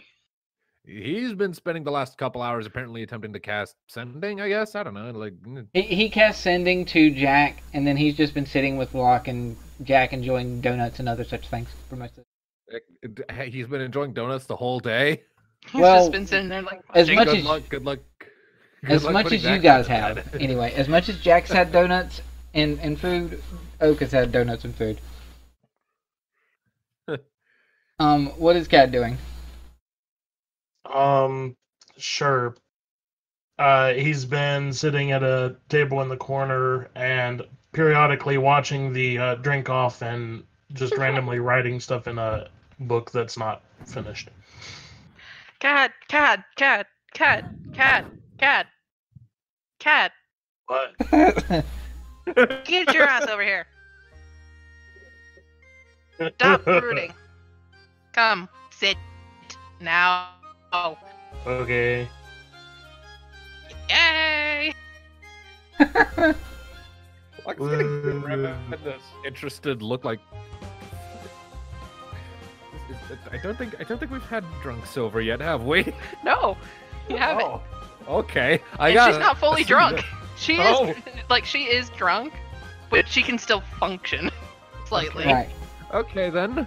Locke is the bartender within 30 feet of me. Who? The bartender. Oh yeah, definitely. Okay. Silver's I'm- gonna look at Cat and be like, "Cat, do you drink? Please tell me you drink." Not as comedically as you. It's not coming. Locke is going to use Awakened Mind to the barkeep Okay. and silently request more request more drinks for Silver. And Silver's gonna be like, "I need a drinking buddy because my drinking buddy is already out." She points at Yang. And some for Cat. I add on. A few for the Elephant Man too. Sure. Okay, peer Yay! pressure. Bartender! I already took care of it. Oh, thank you, Locke. Ow, you didn't even move. I tap my head. What does your head have to do with it? I Oak drop speaks- my hand and use Oak awakened speaks mind up. on silver to say, "Did you forget I can talk telepathically?" Oh, right, you can do that! That She's is- actually saying it this out loud as she is thinking it. Like, yes, that is a superpower I have. What's a superpower? It is a power, and it lets me do super things, like order you drinks Oh. without getting up. I imagine the drinks show up as I'm saying that. Can you Yeah, please have pretty them much. Show up as I'm saying that for comedic effect. Okay, good. Yeah, they I'm do. doing this now. Alright. Awesome! More drinks! Constitution saves How again. many? How many? I was imagining like 3 for each. That's what I was thinking. 3. Yeah, 3 for CAD, 3 for silver, so that would be Need to 6 make gold. 3 saves then. And also, Cad, since you are in my bubble, you do get a Yeah. +4 to your Constitution save. Oh boy. Law. I'm assuming Cad never really drunk. Would Cad have ever had a moment where he's passed an ale or two among the other guards?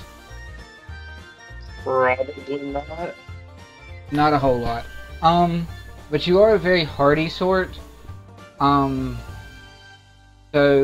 I always try to push for making race just as much of a factor in how hardy a person is as much as stats, since, you know, race can affect your stats. And Loxodons are a hardy bunch. 3 drinks is not going to do a dad blame thing to you, even though you've never drunk. Aww. Okay. Locke is paying attention to the Oh! Oh yes. Oh yes. Oh yes. So now she is fully drunk and is slurring heavily. Uh-huh. And she starts going on retailing the battle that they had Which one?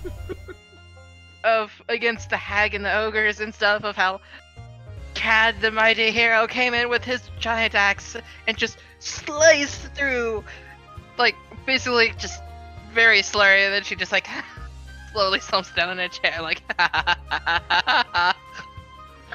You having fun over there? What, are you not having fun? Speaking of Silver. which, Oh, I'm Silver. having a great time. Silver, perception check at disadvantage.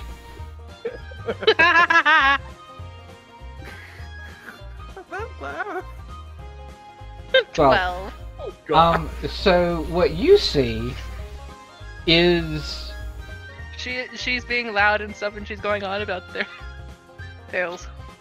so what you see and what you sort of get the sense of is the other, like, patrons and things, like NPC patrons that I don't have tokens for that are in here. Everyone is very interested in your tale. Mm-hmm. And seems super interested as if you were a bard or a performer. And what you don't realize Wait. is Since this hold on. Oh no. It's a 10 performance. It is bad. no. You roll that performance. You roll that performance flat. You would have disadvantage, but someone's helping you. Oh God. Oh, okay, I'll re-roll it. No, you don't have to re-roll it. I'll just take the 21. It's fine. Oh, Oh. God. Because they were helping you before you even rolled it. It's just your perception of 12. You don't pick up on it necessarily at first. Oh, is someone playing epic music along? Sort of. The Cool. Malia is using minor illusion to play, like, epic battle music in the background, and the actual bard is using minor illusion to dawn up images of your friends to do a mock-up battle as well. It's a very good show. Locke is watching all of this play out, like, and in his mind is like, you know, this isn't at all how the fight actually went, but I'll be damned if Drunk Silver is not an amazingly entertaining storyteller. Speaking of, where's Jack? Where's little Jack? Like right Jack next to us. is okay. Engrossed in this tale. Jack is very much engrossed. Jack is very much engrossed in his tail. He's not sitting on a chair. He's just sitting on the floor, looking up at all the images in the air as you're talking. Oh, there was something I was going to sit there and do. Oh, There, right. I- Can yeah. Cat and Locke actually roll perception checks for me? Oh, can what? too. Oh. Because there's I- something that she did while she was actually telling the tale. Do I need to roll with advantage to see if I smell it? No, you won't be able to smell it. 17. You want me to roll it for Cat or for Oak as well? Oh, yes. If Oak doesn't get a 15. Rolled it. I started to hit the 18. wrong number there. He rolled an 18! Called it. 16, She 17, had 18. rolled up her sleeves to her tunic, so they're like kind of up like mid bicep, and you can actually see just above her elbow there are like thick scars. Ooh. Okay. Interesting. Locke will briefly lose his smile when he sees those things, but will not interrupt the story because She's having fun. he's having fun. Everyone else is having fun. Who the fuck is Locke to ruin everyone's good mood? We'll bring that up later. Silver is gonna try to be like, I want a donut. I am hungry. I need a donut. Locke gives her a donut. She eats No, it. before Locke gets her the donut floats into the air and is right over her face. Oh, she tries to grab it. And everyone who's Magic paying donut. attention, everyone who's paying attention and who is not watching Silver directly and is paying attention to those who are helping her performance, sees that Malia is going back and forth like with a puppeteer in a string. Silver's just like trying to grab the donut and just getting more and more frustrated. Like, come here, deliciousness. Yeah, and then you have it. There it is. Ha! I win. Locke is just watching all of this with this increasingly enormous grin on his face. Okay. Mhm. Oh, she still has 2 more drinks. You do have 2 more drinks. Oh no! I'm 14.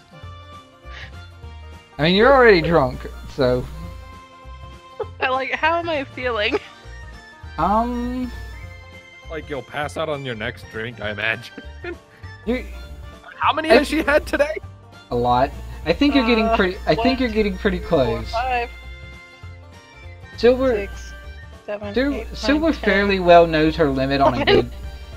Silver fairly knows her limit on a good day, and you're getting pretty close to that sort of that threshold that you remember normally. You remember and think of yeah, you might want to slow down, unless you want to pass out. That was her 10th drink.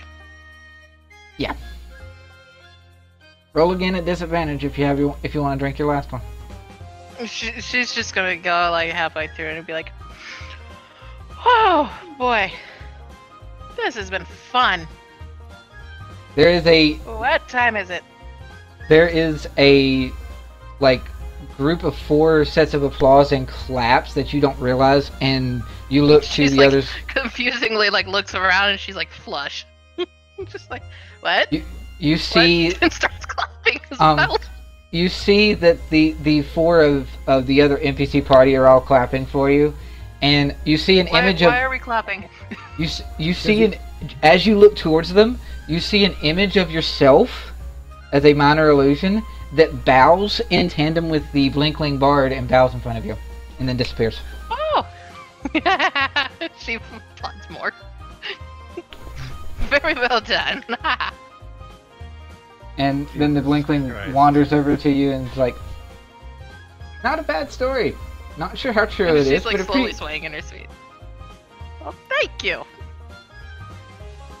I might want to get you some sleep now." I will. She drunkenly gets up and goes over and tries to pick up Yong. Okay. Roll for me a strength check. I Strength guess it, check, disadvantage. I guess it would be at disadvantage, yeah. What is Silver doing? She's up Yang. picking up Yang. Oh god.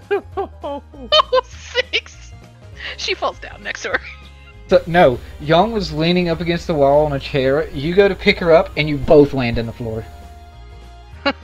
Snore. Oh yeah, Young's out. Silver. It's like, oh, this floor is very nice. Yeah, it's snore. Locke will turn to Oak and say, I think that was worth the wait. Maybe. That entire spectacle was absolutely worth the wait and the lack of sleep that all of these donuts are going to incur on me. Maybe. Not necessarily everyone will drink themselves silly like that, but it was a very amusing show, I'll give you that. You know, I'm half tempted one of these days to get drunk myself just to see what happens, but no, first of all. No. I have standards. I won't let you. I'm 16, and I don't like the taste. And you're small, so no. Well, I mean, Be one drink and you're out. Well, I mean, compared to you, yeah, I'm small. You're a furball. You're like 8 foot something. You're tall is the point. Yeah. Hey. And Well, no. as the day is winding down, these two here make their way past to head out, and the Goliath sort of stops behind Locke and not a bad storyteller. Does she have to do it while drunk? To be fair, I have never seen her as lively as that. And Locke immediately like grabs one of the empty mugs and uses it to try and hide his face when he sees the cat lady right there. Just like, no, oh no. Oh, they're over here. No. Oh no, do not stare at the tits. Stare at drink. Stare at drink. Use Or it to hide shove the... your face, stuff a donut in your face like, oh, I can't. Yep, that too. Just try to extremely obvious and awkwardly trying not to draw attention to the fact that he is turning into a tomato right now.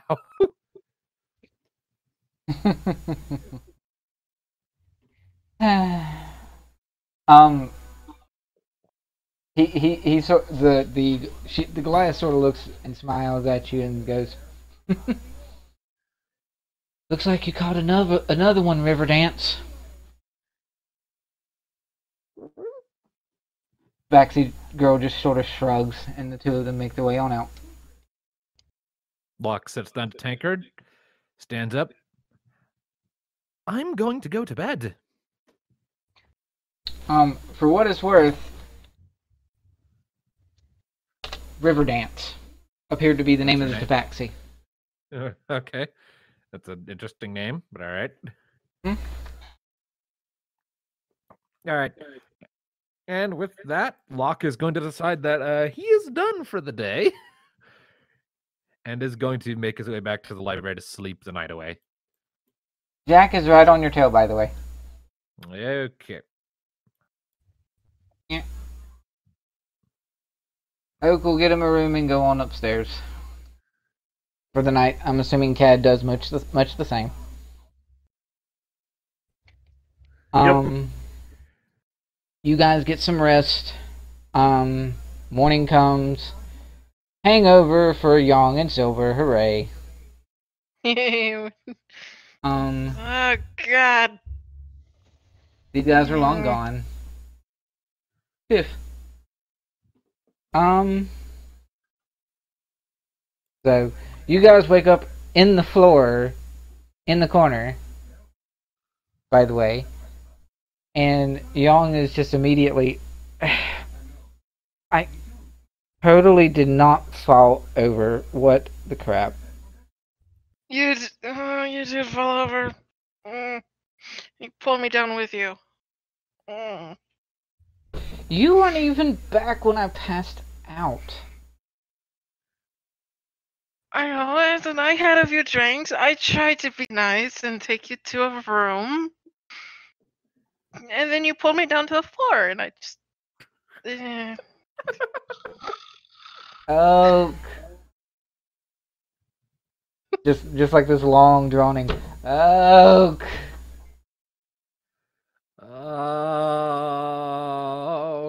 Yeah, that.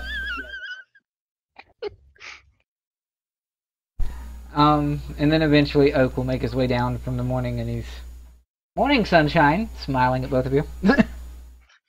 Silver's out again. She's just trying to go back to sleep. Like, yes. Young sort of just like holds at her face and temple, and she's just, Ugh. Oak, do the thing, the thing. Do the thingy. Make us better. And he just Oak places his hand on her shoulder, and okay, much better. Thank you. How long does it take her to come back? Most of the night, or most of the day, anyway. Right. Suppose she was there for almost an hour, but that would take most of the day. I miss anything? A rather cool retelling of our battle with the Annis Hag. Totally wrong on some parts, but You're asleep. no, it rolls over. Who did you wait? You're the bard. Did you tell a story or something, and I missed it? No, not me. And Oak points to Silver. She thought she was a okay, whatever. She's slightly drooling. Do you want to wake her up? Not particularly. She seems to be enjoying herself. Plus, Locke's not here yet anyway. And this is about the point probably that Cag comes downstairs. How did everyone sleep? They slept on the floor, says Oak. But I think mostly okay. Young, what do you say? My back hurts. Does that count?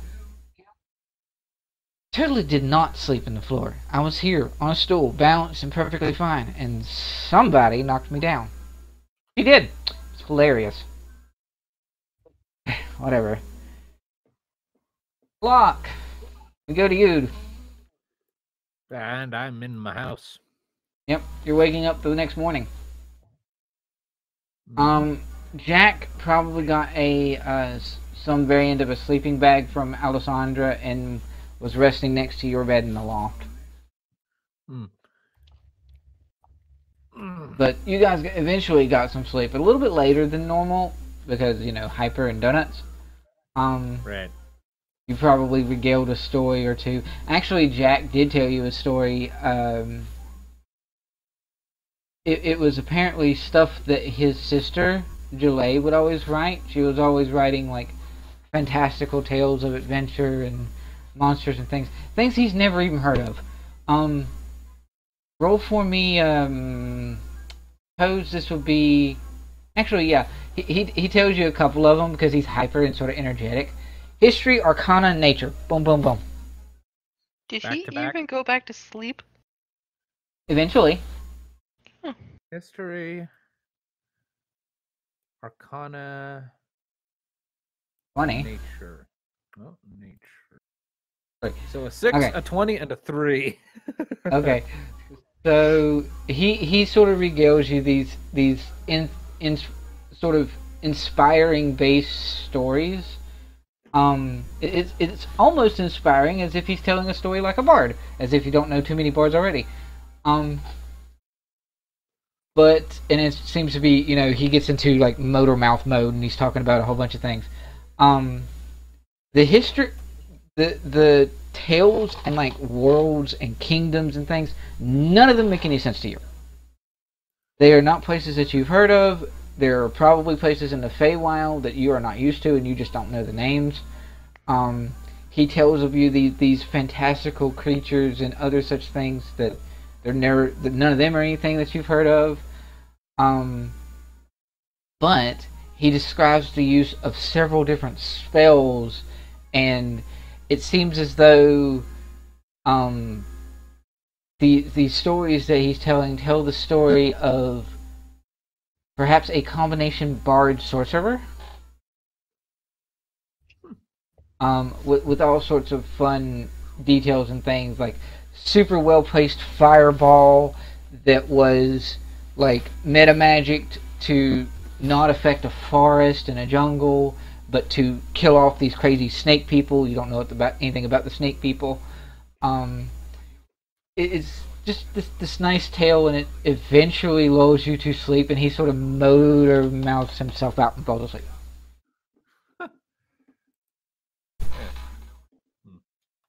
And then you get some good rest. Nice.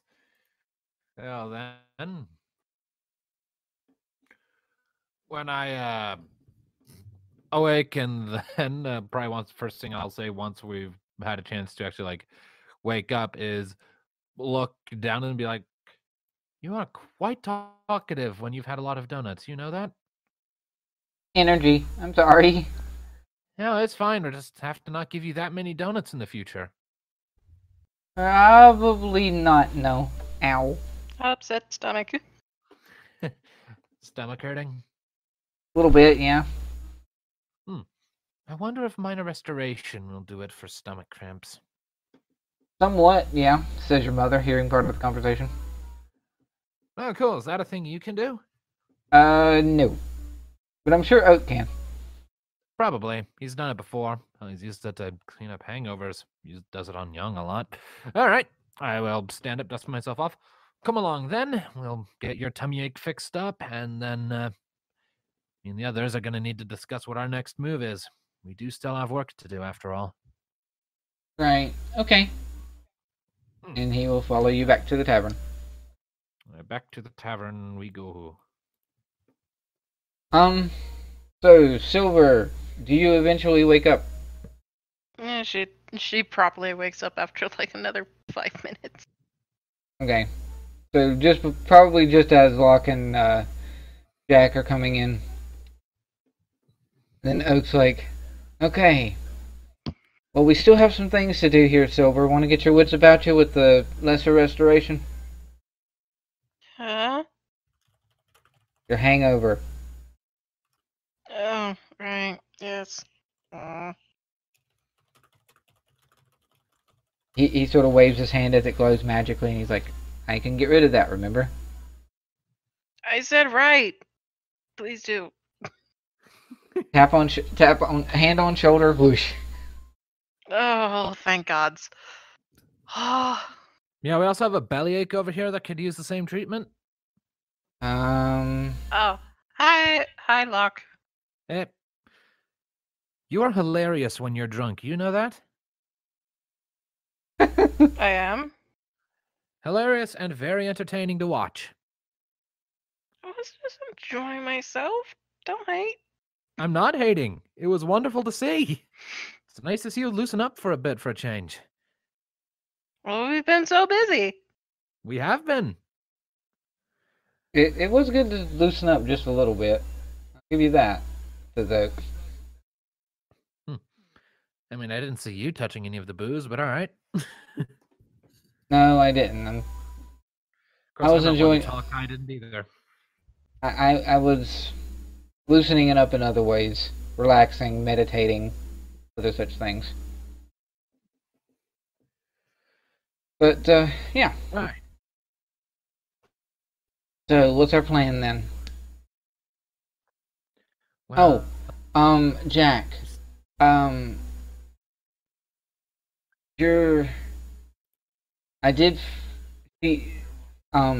So she said she was sorry that she was busy when we initially tried to contact her, but I sent a sending spell to your sister again this morning, and she said that she is on her way to Yukiege now. Yay! Clap, clap, clap, clap. you made sure to instruct her to head for the library run by Alessandra, right? Because that's where Of course, probably going yep. to be staying. Okay. Okay, just wanted to make sure we had It that bit of just information may so- take her a couple weeks to get here. She's a bit further out. Apparently, she was doing something in the quarry up near Curacao, so she's got a ways out. But she's going to be making her way up here. All right. All right. So what is our plan then? Well, If we could get a view of the world map to plan our route, that'd be handy. Oak will Silver, break like, out. slowly Oak will break out gets his up. map. Okay. So, we know of at least 2 more of these shrines we need to hit. Or at the very least that we've decided to hit. The project specifically that they were being used for is apparently already come and gone. But right now, Dallia is definitely not on our friends list. She's helping Nero, and Nero is our enemy, so we weaken her influence here, we weaken him, and we can get to him at another time. Did we ever get the? She's Silver like sits down at the table and be like, "Can we get some food?" Also, were the points for the other temples pointed out to us of like the locations or Yeah, general area? 2 of the general locations. One was in the Saglance Bluff, down near to the west of Camperton. Then the other one, I believe, if I'm remembering correctly, was in Muzachad. For us to see, Right. you're going to be needing to get a boat. Right. So, if I'm, figuring this right, chances are our best bet. Now remember, we have to go back through Fumok. We do. Yes. I say we head to Fumok because I need to pick up something that I told the lady to make me, remember? Oh, right. Okay. Yes. Okay. Go to Fumok and then we'll make our way back down to past Caperton Right. and stuff to... We'll How probably do you want to. pronounce that village? For the fishing? Damapur. Or are we going to? Are you talking about the one over here? No, right here. EA, sir. Right here. Yes, sir. Yes. So what I'm figuring then is before we get too close to Caperton, because we're probably wanted to hell and back there, we splinter away from the road and trek through wilderness to get to Saglan's Bluff, deal with whatever we need to deal with there. Actually, I suggest we just skirt around Caperton and stay on the road. Probably wise. Well, either way, regardless, we would want to deal with the affairs in Saglan's Bluff first, then get to Eazer in order to get to Muzashad. That's why I say we take this path and stuff, so that way we'd hit the temple near Slagland's Bluff. And then Right. we'll take a boat over. Right. So hit the bluff first, take a boat to deal with the second one, and it's pretty much just we're dealing with the first one on the way to the second one, more or less. Yes. Right. That's Several days Silver travel. does know that Eosor has boats for rent, right? Oh yeah. Or for definitely. hire. Okay. all right. That is good to know. You've been on the docks before. Been near the docks before yourself. She was an orphan in that town. Were you Yeah. orphaned in Easer or in Bluff? Yes. And there is there a small village near the bluff? I Probably a wouldn't think rather there is. probably a rather small one. Yes. No, she would be in like a proper city where in like an orphanage or something. Yep. And Easer stuff, then. and then she was brought to the Slagnath Bluff later on to be raised. Yep. So yeah, Easer then. All right. So that If you were in a big city that wasn't a big capital city, but you were near the bluff, it would have been Easer then. Yeah. Okay. So you know of the docks? It's a town that they would go to get supplies as well for like... Yep. Makes perfect sense. And also, you would have been on the docks a little bit. You would have seen boats go in and out. You know that there's docks and things that you can rent, but I don't know necessarily if Because she's Silver has been ever...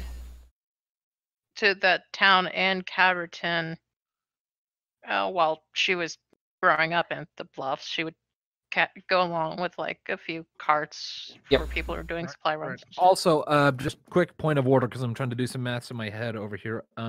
Since apparently the measurement of time travel of the travel time between Eazer and Muzachad is not accurate over the water, how long roughly would a boat ride take? Well, you do go a fair distance on water usually, at least when the wind's with you. You go over water a bit faster. Locke would have never really been on a boat, so he wouldn't know at least how fast it would travel. But for sake of out of character stuff, you're probably, assuming the wind's with you, you're probably looking at about a week or so on water, as opposed to 3 days on the map. All right. I ask because I'm just sort of a so. Assuming we tack on a few extra days, just to assume like staying in a location to do things or staying in a town longer than normal, we're looking at roughly 50 days of travel to hit both of these things and get back. So 50 days round trip? 50 days round trip is my current guesstimate. That might be way off depending on what happens, but assuming all goes really smoothly, the travel time would actually only be 46 days, but I tacked on an additional 4 just, in case shit happens on the way. Right. Mm-hmm. Which it very well will. It will. This is D&D. That's how this works. So, yeah. All right. Also, when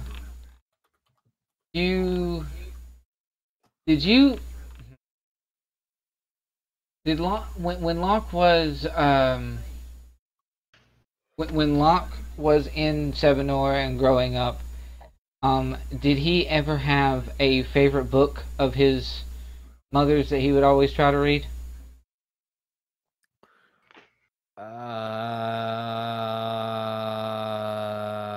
Or maybe in the other library somewhere?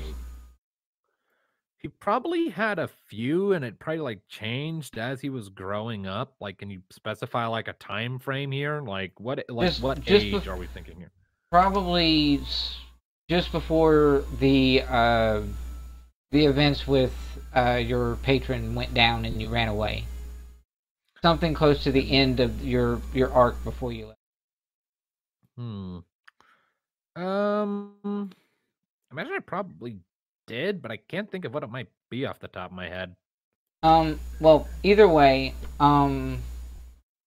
it's of no important note what it is, but you, in your staying with your mother, one of the things that had happened while you're in town is she gave you one of those books and says, I feel like I missed a birthday or two and you missed yours, so here. Oh shit, I'm 17 now? You are. Huh, alright. Cool. Okay. Oh, happy birthday. A bit belated, and I'm physically still 16, but you know what? Fuck it. I will take it.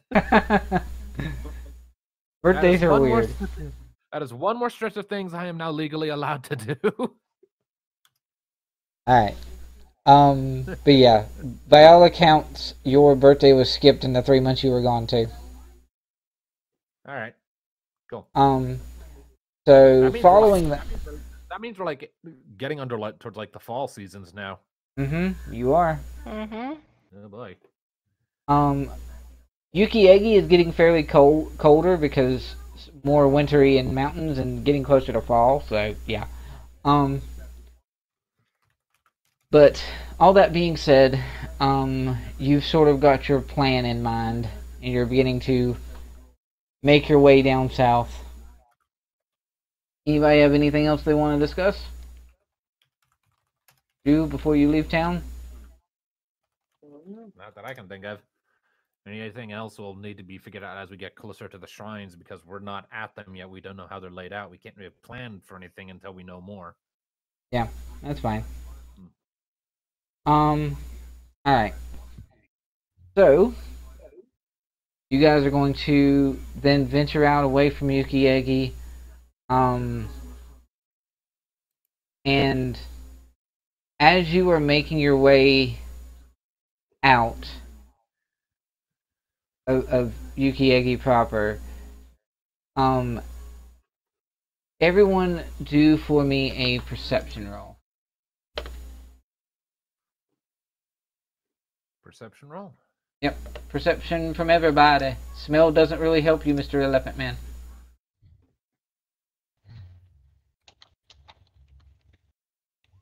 Eight. And oop. Wow. Okay.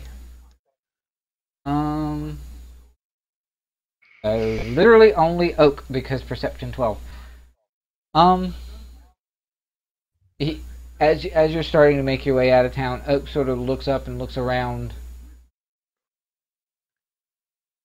Anyone else here, like thudding, like something hitting a tree? Hmm? What? Wait. Can we? Investigate? Yeah, I kind of want to. Let me get. Wait, are we already outside? You're making your way. You're outside of the tavern, but you're making your way. So we got all of our stuff and things. Yeah. Yep. Yeah, we got it. Okay. Got your I just want to armor. make sure because Silver take a minute to get her armor on. Right. Oh yeah. He's going back up to your mother. Right. So you guys going to sort of figure out your way to it because of Oak's higher perception.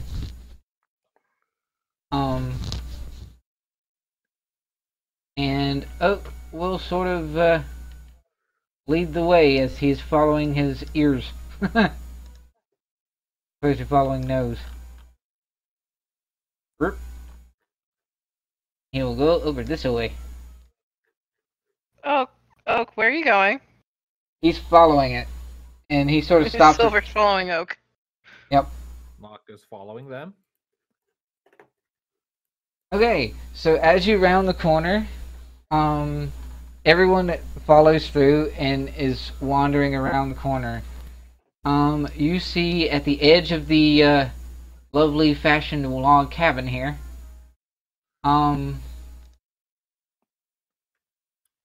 boop.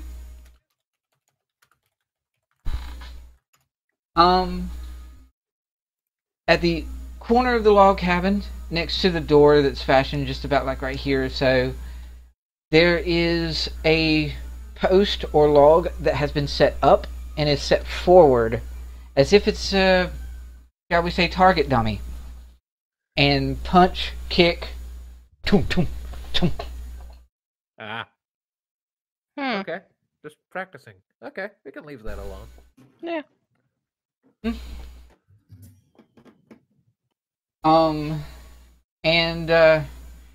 Yeah, she's very quick and very strong. All about her punches and kicks. You guys can make of that what you will, if anything. Oak's sort of like, huh. I was wondering why her hand wraps were so dusty. I guess she doesn't like to not fight for a while. Locke, you don't want to go over there and talk to her, right? You're good? Well, I'm not getting close. Good to know.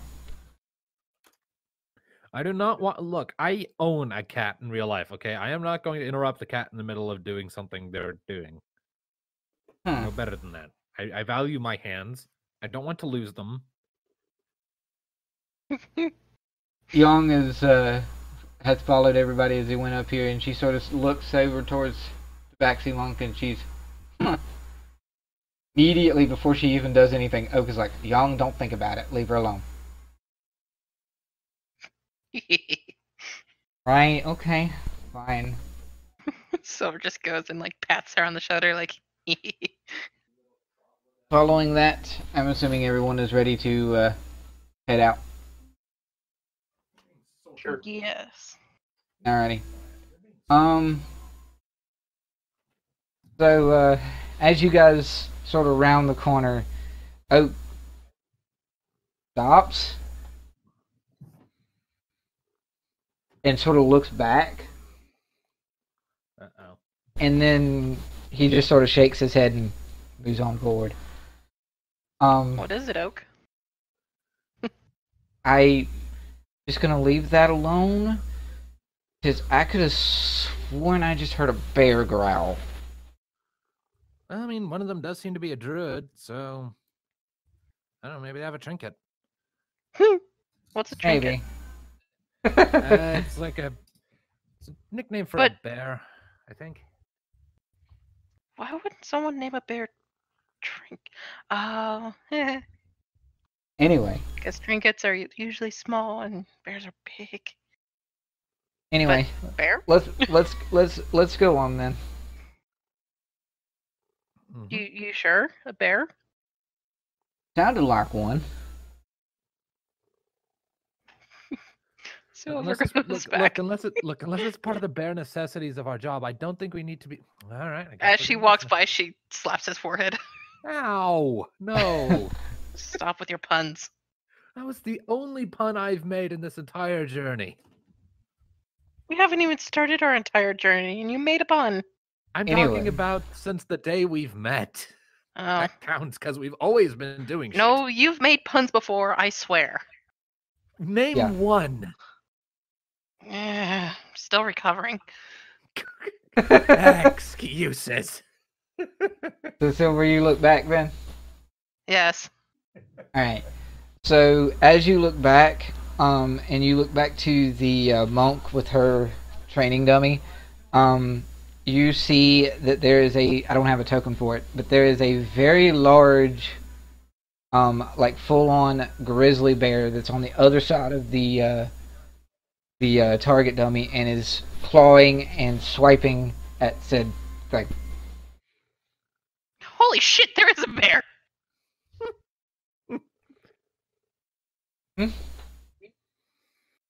Yep. And the bear is just all sorts of crazy maneuvers and The such bear things. is just attacking the... Attacking the target dummy. Figured that would be gone in a minute. Okay. It's getting there. Yeah. I'm gonna waste so many training dummies. And then after a moment, the tabaxi sort of just, if you continue watching for a bit, the tabaxi sort of holds up her hand. She doesn't say anything that you can perceive, but she sort of holds up her hand, and the bear stops, stands, because grizzly bears. That's a very tall bear. It is a very tall bear. Is it a grizzly And bear? subsequently shrinks. Boop. Yep, Druid. Okay. Yep. Okay. It was a polymorph. Okay. Or a wild shape. No wild shape. What's a wild Never shape? played a druid. Anyway. I I've know. never- I have to play a druid later. Yeah, I've never played a druid, so I wouldn't know. It's surprisingly difficult to make sure that you get everything straight without messing up. All All right. So Yeah. you guys move on forwards, and you make your way out of town, Okay. unless you have anything else. We're off. Here we go to save the day. We're off on adventures. Alrighty. So you guys Down to Fumok. you guys sticking to the road and the trails then? Yep, to Fumok. Fumak. Maya's licking my nose. Ah, good kitty. Like, can you all hear her purring? Sam probably No. can, but I cannot. I can't. Sam has amazing ears. I thought you might. But yeah. So you make your way back down to Fumak. It's peaceful. You stick to the road. There's no real perception checks or anything needed as you're traveling. Yay. And you make it back to Fumak. Do you go and say hi to Gabriel? Sure. I'll stop and then pick up a few donuts for the road Yeah, it's, because those have become a running theme. Gives instead you a of smile. Pocket bacon, it's freaking. Gives you a smile. Welcomes you in as you're passing through. So, is there And, any conversations that we're having along this journey? Locke's generally quiet mid-transit. I can only think of a couple times where he's talked to another party member in Journey. And the first time I can think of is probably one of my favorite bits of role-playing where he just randomly asked Riven what her favorite color was. And they had this long-winded discussion about how the multiverse worked as a result. So Which I thought was great. In some of the transit as you're traveling down, Oak will sort of catch Locke as Now He I can is- hear the purring. Well, that's because she just nuzzled my mic. Oh, good kitty. so Locke She's a little shit. Cad will sort of speak to Locke in one of the like exchanges for like watches and other such things, and he's so are any of us going to? And this is when Silver's asleep because she does like the morning watches and things. So does anyone want to try to, curious about the scars and things that she had? Is that just me? If you want to ask her, Oak, you go right ahead, but I know better than to try and poke and prod at someone's backstories. I mean, But you just said earlier that you were going to ask her later. yeah, I said later in vague terms. I didn't apply a time directive to it, and I'll Good point.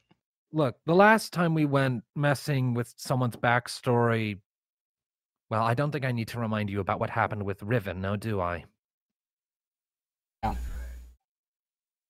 I get that was a bit. Now I get that was a bit different, but at the same time, I'm just not willing to poke at one of those things. It could very well be a hornet's nest. The way I see it, if you want to ask her, you go for it. But I'm not going to be the one to intrude on that. All right, fair enough. And then following that, another night or two passes, and then Oak will catch Silver in the cusps of her watch, or getting to starting her watch and other such things. So if you don't want to say anything about it, you don't have to or anything. But you seem to know a little bit more about where we're going, the like Saglant's Bluff. Yes, my old temples and bluffs. So I know that area pretty well. Your old temple that was The Temple of Helm that's in Slagland's Butt. It's like one of the major temple that usually provides clerics or paladins to like Haverton and. So you would know a little bit more of what we're getting into. Do you think Dallia has messed with your temple in some way, or is there another shrine down there, you think? I don't think she messed with my temple. Because from what I could tell, mostly demons affect my temple. And corruption stuff, so we're going to a different temple for Dallia. Okay.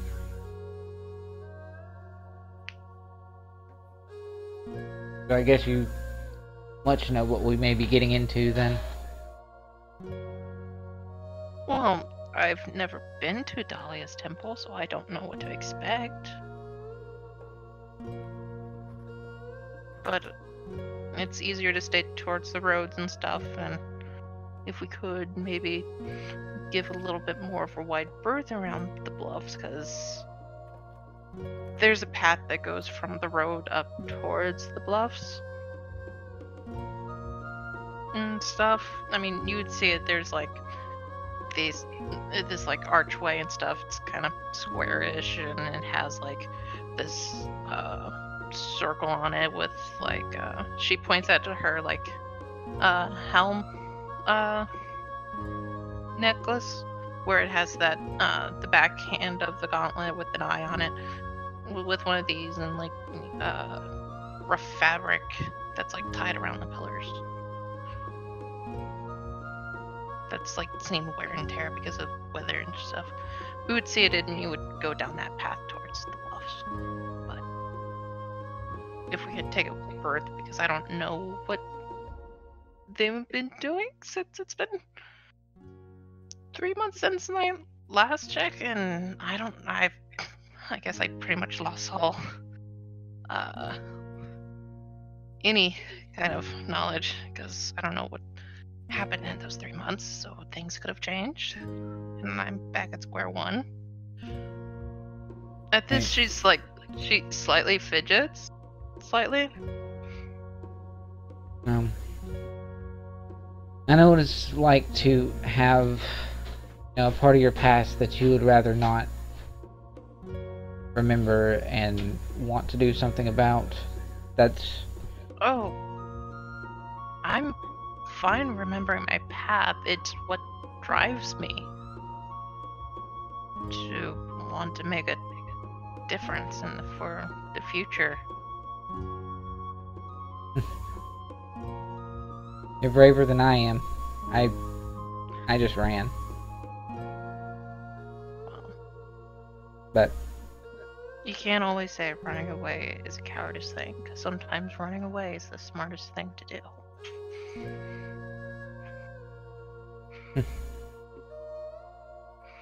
So. Mm-hmm. Did you always grow up in that temple?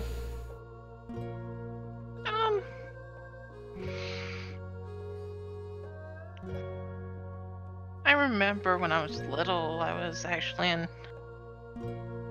Okay, pronounce that city again? Easer. Easer. I was... The E and the A sort of the E and the A sort of turn like into... eraser. Yeah. I keep wanting to say eraser. It's sort of like eraser, but instead of it's like yay, kind of. The E and the A sort of turns into yay, weirdly. Yeah. Eraser. When I was little, I grew up. I did in an orphanage because, I think I don't remember seeing any of my parents. I just figured they left me because of how I looked, and she gestures to the scales. But I don't know. And the High Commander of the temple saw me and was curious, and he took me in and raised me. So you're close to him then?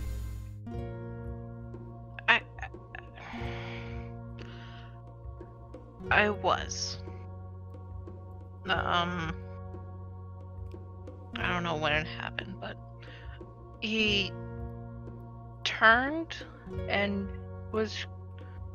did some, I think, dealings and stuff, and corrupted it.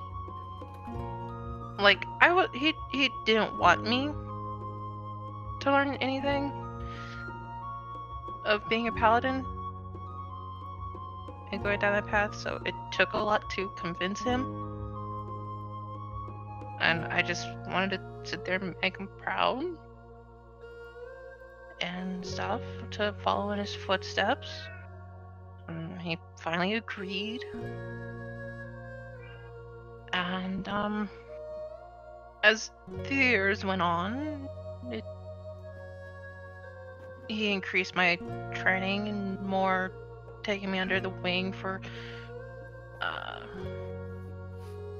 private tutelage of things, and I wasn't able to see him. Started seeing less of my best friend, and it was my best friend that figured out something was off, and he led a revolt against him, but the revolt failed because of my hand. Well, failed at my hand.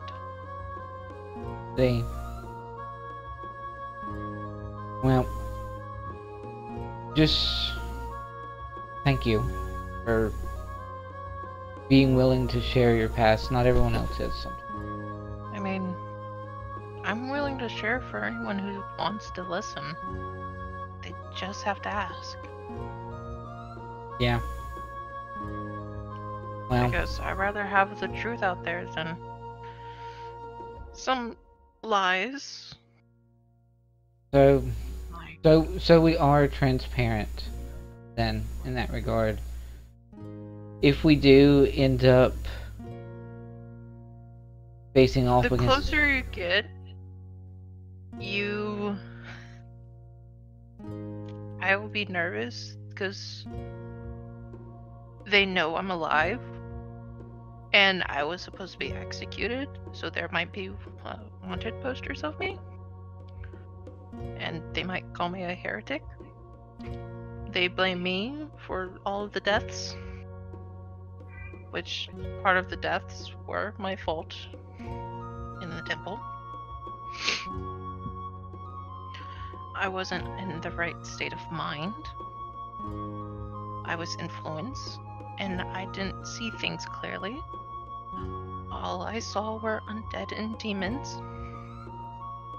And I was just trying to protect my temple. I was used as a scapegoat.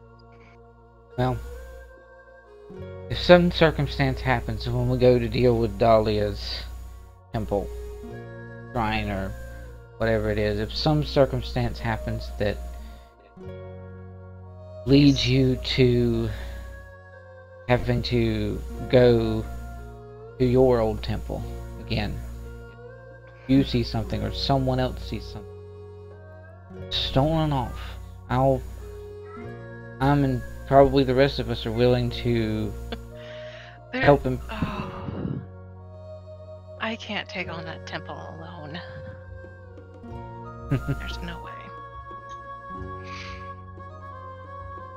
You don't, That's a suicide mission right there. you don't, want to run into a suicide mission then? You want some help? Yes. Though I think it would take more than just us. Because I don't know how many people are under his control or corrupted. Well, we did deal with a large amount of cultists before. And me and Locke fought a lot of goblins before. So that's not Yes, the same but thing. people that are paladins and clerics. Yeah, they'd be dumping in some crazy healing magics back and forth, huh? Yeah. You've seen how much damage I can, how much wounds I can inflict on an enemy, It's pretty amazing too. and I'm not a full cleric, not cleric, full paladin. Yet I'm still learning things on my own and stuff. And these are well-trained clerics and paladins and anything else that's in the temple there. Or in Caberton or Yes or in that area. Right. So I would just say be very careful and please understand that I speak the truth. Or at least please think that I speak the truth, because I do, I believe you. even if you get in lies. You don't have to worry about that. I trust you more than I would trust anyone else that would say anything against you. Thank you. You've shown that you're willing to protect us. Protect Well- all of us, really. Well, you hired me, it's my duty. She No. smiles, knowing full well she's way past the pay limit. Especially since I'm pretty sure that paychecks haven't actually been being handled in game. Nope. They only paid for how many days? That initial week or so or something. Right I don't out or even- whatever. Yeah. And you just kind of hung around after that. Yep. Not that we're complaining. It's much more than that. Yes. That's fine. And just so that, you know, we're transparent and things, if we do end up going to deal with Noro and all those other things that he's doing, I want, you know, you, Cad, Yong, Locke, everyone to have each other's backs when we go into that mess, because Nora may do some things that very well will just stop me cold. And we'll be there to push you forward, to know that you're on the right path. Because we'll help you through it. We will protect you as well. I'm a bit of a coward, I will admit, but seeing you guys, seeing the courage that you have, the courage that Kaduril has, the one that Locke is developing even, it's helping me see that people can make a difference. I used to think that, you know, you'll believe it, several months ago when I first started traveling around and met Locke and Ribbon then and things, I thought we may be some part of some big prophecy or something. Ribbon someday. You should. I think you'd like her. Oh, how meta. No, it's gonna turn out this like the same conversation between two characters of one player. Okay. So I don't know what you've heard with concerns to Noro and other such things, but since you were willing to tell me your tale, I'll give you some of mine that you may not know. Noro is actually my cousin. He's a necromancer. That's obvious, you know that already. Yes. I don't know what his plan is exactly, but he tends to have minions and other such things that are undead and zombies and things, and a lot of them will be furbolgs. A lot of them will be the remains of our family. And even as a cleric, I pushed to become a cleric because I wanted to stop that. I saw it as a kid when I was little and I ran because it was terrifying. But sometimes when I see zombies, specifically zombies, it doesn't happen with skeletons, just zombies. When I see zombies, especially furbolg zombies, suddenly I'm that little kid again. I can't do anything. So, if that happens... Think of it as this. He's not allowing them to properly rest. And that you're bringing peace to them. If you can lay them to rest out of his control. Dealing with family is hard. And if we do end up having to, you know, kill him, there's going to be extreme grief. She like looks at him with like a knowing face of this grief. And sometimes it can still haunt you. But you have to come to terms. Appreciate that. I was haunted by ghosts of Noro for years. He My cousin's been dead a long time. This who we're dealing with, just a shell. No different than the zombies he raises. He was family. Not anymore. It still hurts me and freezes me to face off against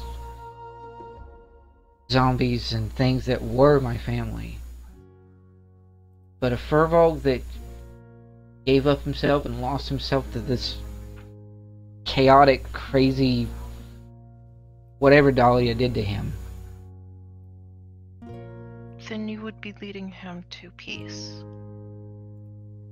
I still see the ghosts of my dead friend each night I sleep. Well, thank you, Silver. Trust me, I still have to go. If at all possible. I mean, it's been 9 months since the failed revolt of my temple. At this point, I'm hoping maybe I can get the remains of my friend and actually lay him to rest as well. Because I didn't get to do that. I don't know what happened to his remains either. Alright. We'll have your back in that, okay? Like you will have ours. Thank you. Okay. So, following that fun little discussion, We all wake up. we finish with our rests. We make it to Fumak. Because those conversations happened in transit and other such things. And yeah, you guys make it to Fumak. Stop in, speak with Gabriel, get a few donuts, then make your way down south a little bit to get to Ulara's sort of forge, hideout, and other such things. Be like, How do you bam, how do bam, you bam, approach bam. her non-existent? How do you approach her non-existent door? Trumpet man? Do it What? again? That was fun the first time, yeah. What? The thaumaturgy of trumpeting of do do do do. We made it to Ulara's again. Remember Refresh when my you memory, I'm having a brain fart. Oh, you- someone thought did. Thaumaturgy- Last time I trumpeted and I was unnaturally loud. Yes. Yeah. Oh yeah. This is kind of our calling card to her. Right. Okay. Yeah. I used thaumaturgy on you, didn't I? Yep. I think so. Right. Okay. Lost the silver in the Roll20 room. I'll be back. Can you still hear me? Yeah, we I can still hear you. Hear you. Okay. Alright. So, following that, trumpet sound, and all that fun stuff. And this time, How about without thaumaturgy? this time there is no clattering or other such things. And, eventually, Ulara makes her way back up out of the forge and is like, well, hello again. That didn't take too long. Oh right, Laura. Right, her. I forgot her for a minute. Yes, the Duragar. Durgar. She was making something for silver. Right now, I remember. Yay. Now, the question that I How have much for that, Sam, is were you wanting the item that we mentioned talking about specifically that already exists, or were you wanting something more custom? It's something that already exists. Okay. Because it's normally very expensive. I know. I didn't realize that until after I requested it, and I looked up the information. Yeah. It's So I would like to throw in a favor from that she can call upon to use me. well then. Considering that you are a party member that may eventually leave the party as another one comes in, that's totally something that can happen off screen. So So she's like, okay, so this is not necessarily something I am super proficient in making. I would have much preferred something a little bit more my wheelhouse, but that's fine. This will keep you safe. And she gives you a nice fashioned amulet. If you're going to do a favor or two for me in the future, that works just as well. I initially paid you 100 gold for your venture into the faewyld. How about you give me 25 of that back, and then we have a favor or two. okay. These things are expensive normally, so I'm giving you guys a great discount here. And you will have many favors to call upon me to pay. Until I can actually pay you the rest of it. Right. And she sort of leans over to Locke, and she's like, here's a secret. I much prefer when things are custom ordered. Things that are normally, mass manufactured by other spellcasters, so to speak. In other words, items that are not super rare. Yeah, she prefers making things that are much more custom. But Silver has in her possession the ever expensive and super powerful, if a bit generic, Amulet of Health. Yay! I'm a tank. Well, more of one. Now, specifically, the Amulet of Health will changes my Constitution score to 19. Yep. Functionally, and I will get a bonus to my health of my level. You will get. Is it on top of what happens to your health, or is it? Because it adjusts your con score, which basically, I am level 8. Right. So, hold on. I know it did something where it actually gave me an additional a bit of health. Right. Okay. So looking at it here specifically, you have to attune to it, which will be easy because you'll be traveling. Right. But what it will do is it, functionally speaking, all that it does is it turns your Constitution to be 19. It just transforms your Constitution score to be 19. Boom. And if your Constitution score is less than that prior, which in your case it is, you will functionally get HP that is equivalent to... Which I will get... Since it went up 2 points, I would be getting, since I'm a level 8, 16 points of additional health. Bingo. Yep. Your Constitution modifier went up by 2 to get it to 19 when it went to 19. So you'll get 2 more points per level that you are of HP. Yes, and if I take it off to attune to something else, all those hit points to whatever level I am goes away. Yep. And I drop back down to my original. Yep. Where's my calculator? What's your HP? Let's see, 16 plus 67. I'm now at 83. Nice. Chad is still more of a tank than you, because Elephant Man. Yes, which I am totally fine with. I'm just supposed to go in there and be like, ha ha ha, smitey smitey. And survive being in the middle of shit until I can kill them all. So, I just had an idea for an enchanted item. Okay. Oh?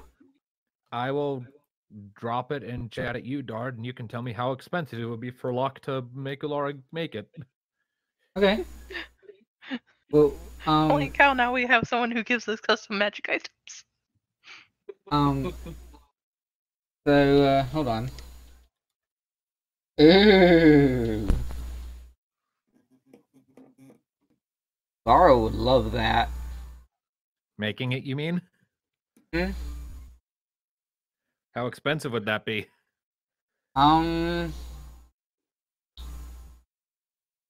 I'll get back to you on that. But we'll say that she gives you the info for it here. But I'm assuming Locke sort of whispers it to her.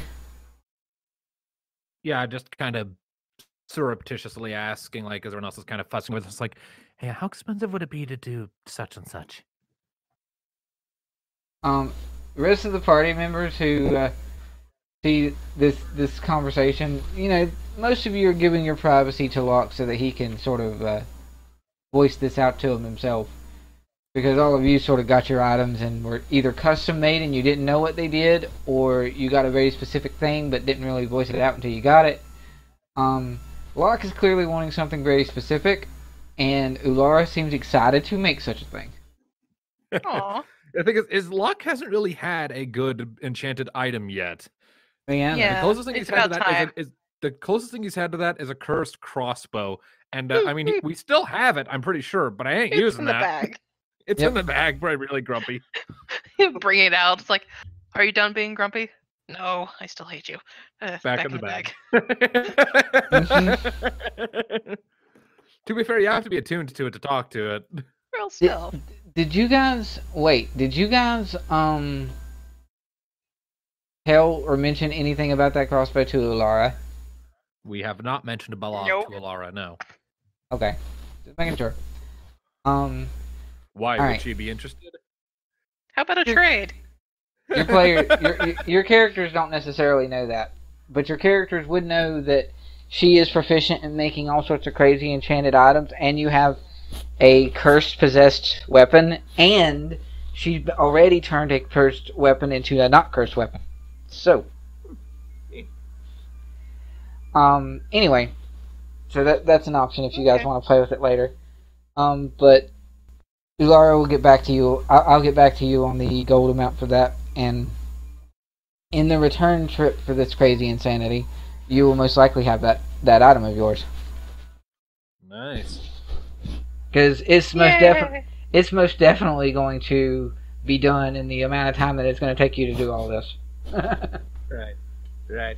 In the meantime, since that'll take up one of my items that I'm using for certain things, I'll just take my arcane focus, my little crystal orb, and take it from my sickle and put it on one of my daggers.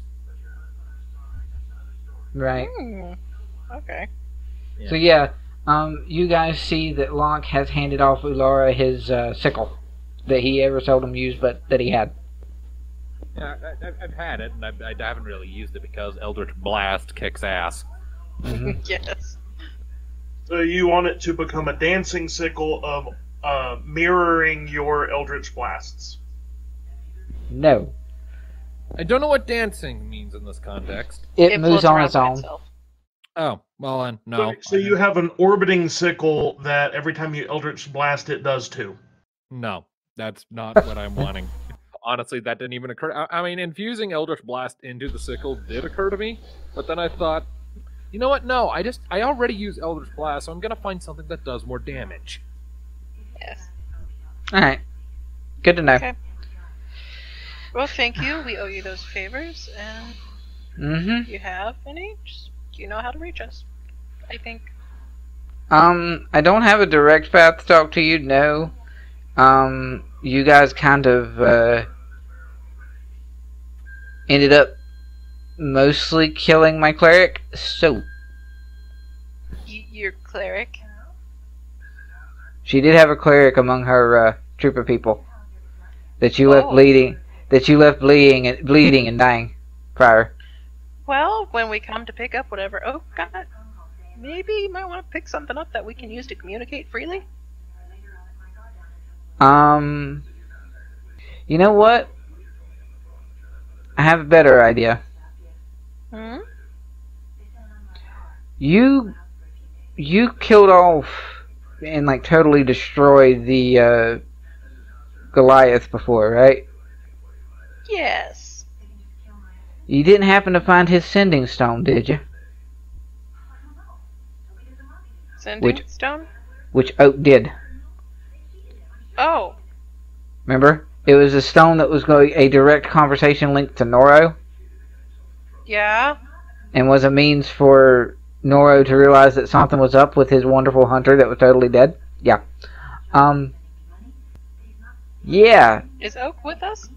Oak's got it, currently. Is he going to speak up about it? Mm-hmm. Yeah, we did find that, actually. Alright, well, there you go. If you guys deal with Noro and he's defeated, he's not going to need his other end of the sending stone now, is he?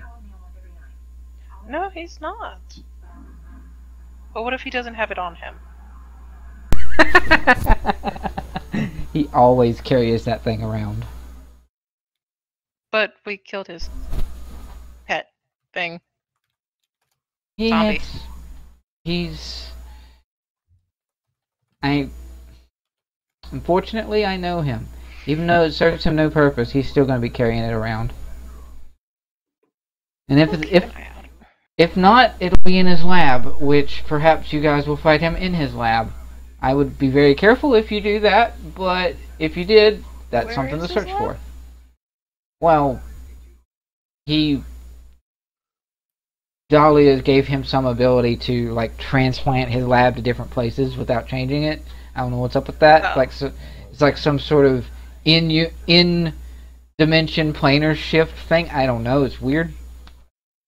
So okay. he's constantly moving it around, but as far as what it's functionally looks like, it's mostly the same, because he's got to have something in his mind that's some sort of order, and it's his room, his lab. Everything else is chaotic and crazy, but he's organized. Okay. Well, we need to be headed off. We're burning daylight. Right.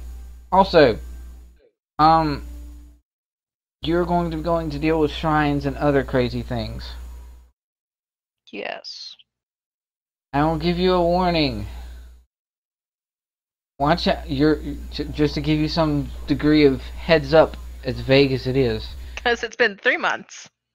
Well, I mean, you're going to be dealing with the shrines. You're going to be dealing with the people that are over those shrines, like I was over this one. They're not as nice as me. Oh. One of them is way too flirty and has way too much fun, while the other is more messed Silver's up. gonna look at Locke. A more messed up scientist than I am. Oh, okay. See, I build things. I don't augment myself. Ugh. No. Anyway. And watch out for wayward snakes and dogs, and you're good. Anyway, see y'all later. She goes back down into her Yay. thing. Alrighty, shall we? Mm-hmm. And was how long? About 4 days. Calendar. To Damapor or whatever. It's mostly French. Kenneth, French. Go. I'm up here. Yeah, that. Okay, to that. To a village that's trying to be fancy, but it's not fancy at all. No, it's not. Yep. So, you guys will make your way to the town, close to the town of Damafor. Is about right here. You're getting to about the bridge and other such things. And here on this side of the river, I'm going to give you this, and then we'll end it, because this will be potential things that you could look into. One thing looks immediately like creepy and weird, and the other one looks almost entertaining and fun. It's kind of hard to decide which one you want to think that is, depending on your personality. As you've gotten closer, this mountainside is literally covered in an ever-present fog. Okay. You never really noticed it when you were traveling to Rydell before, or it might be something new, you're not entirely sure. But this... Must be a lot of ogres hiding in those mountains. um, we're talking about like the army of 1,000 ogres right here. And you're coming to the night as you've made it to this bridge, and you sort of set up camp. And off to the edge, near this river and pond here, you guys are fairly close enough to it for once. You see a big top, a literal circus. Oh. That has set up itself off to the north a little bit near the river, or pond rather. I vote we keep going from both. Yeah. But we will see where that goes, if anywhere. And yeah, I will end it here. This was a great sort of chill, laid back, sort of backstory-y session. I enjoyed it. Along with Drunk Silver, which is best. Yes, Drunk Silver is an amazing silver. I'll give her that. Yeah, I forgot to ask about the scars. What? See, Oak was being careful. He went to get her backstory in a much more simplistic way, and didn't want to bring up the scars. But I mean, we had a couple of days of travel. I know, there's that too, but Oak is insightful, and he knows not to pry in specifically of secrets.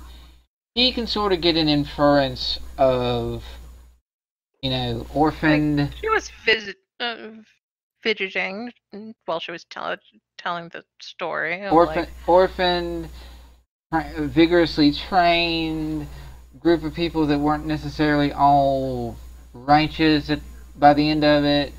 Yeah, he can kind of get some ideas on where those scars might have come from.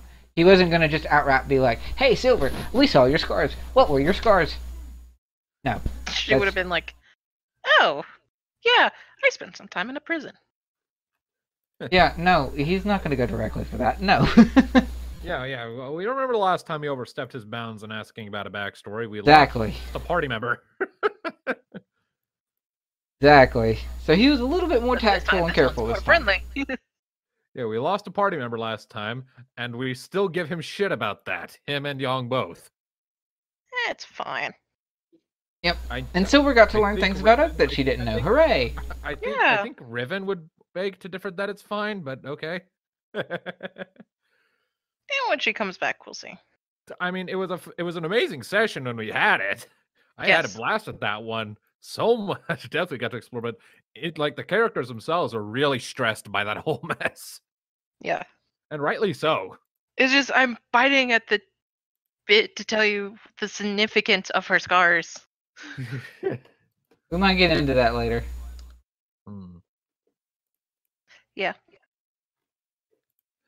But yeah. We are ending it here then. We will do. This has been How be Brian, and then the next time will be Sam. Okay. This has been Shadows of Gradiriel. Tune in next time to see whether or not we're going to go to a foggy area or a creepy circus. Or if we just keep going, cause fuck both of those noises. Yes. Which Silver is already voting for.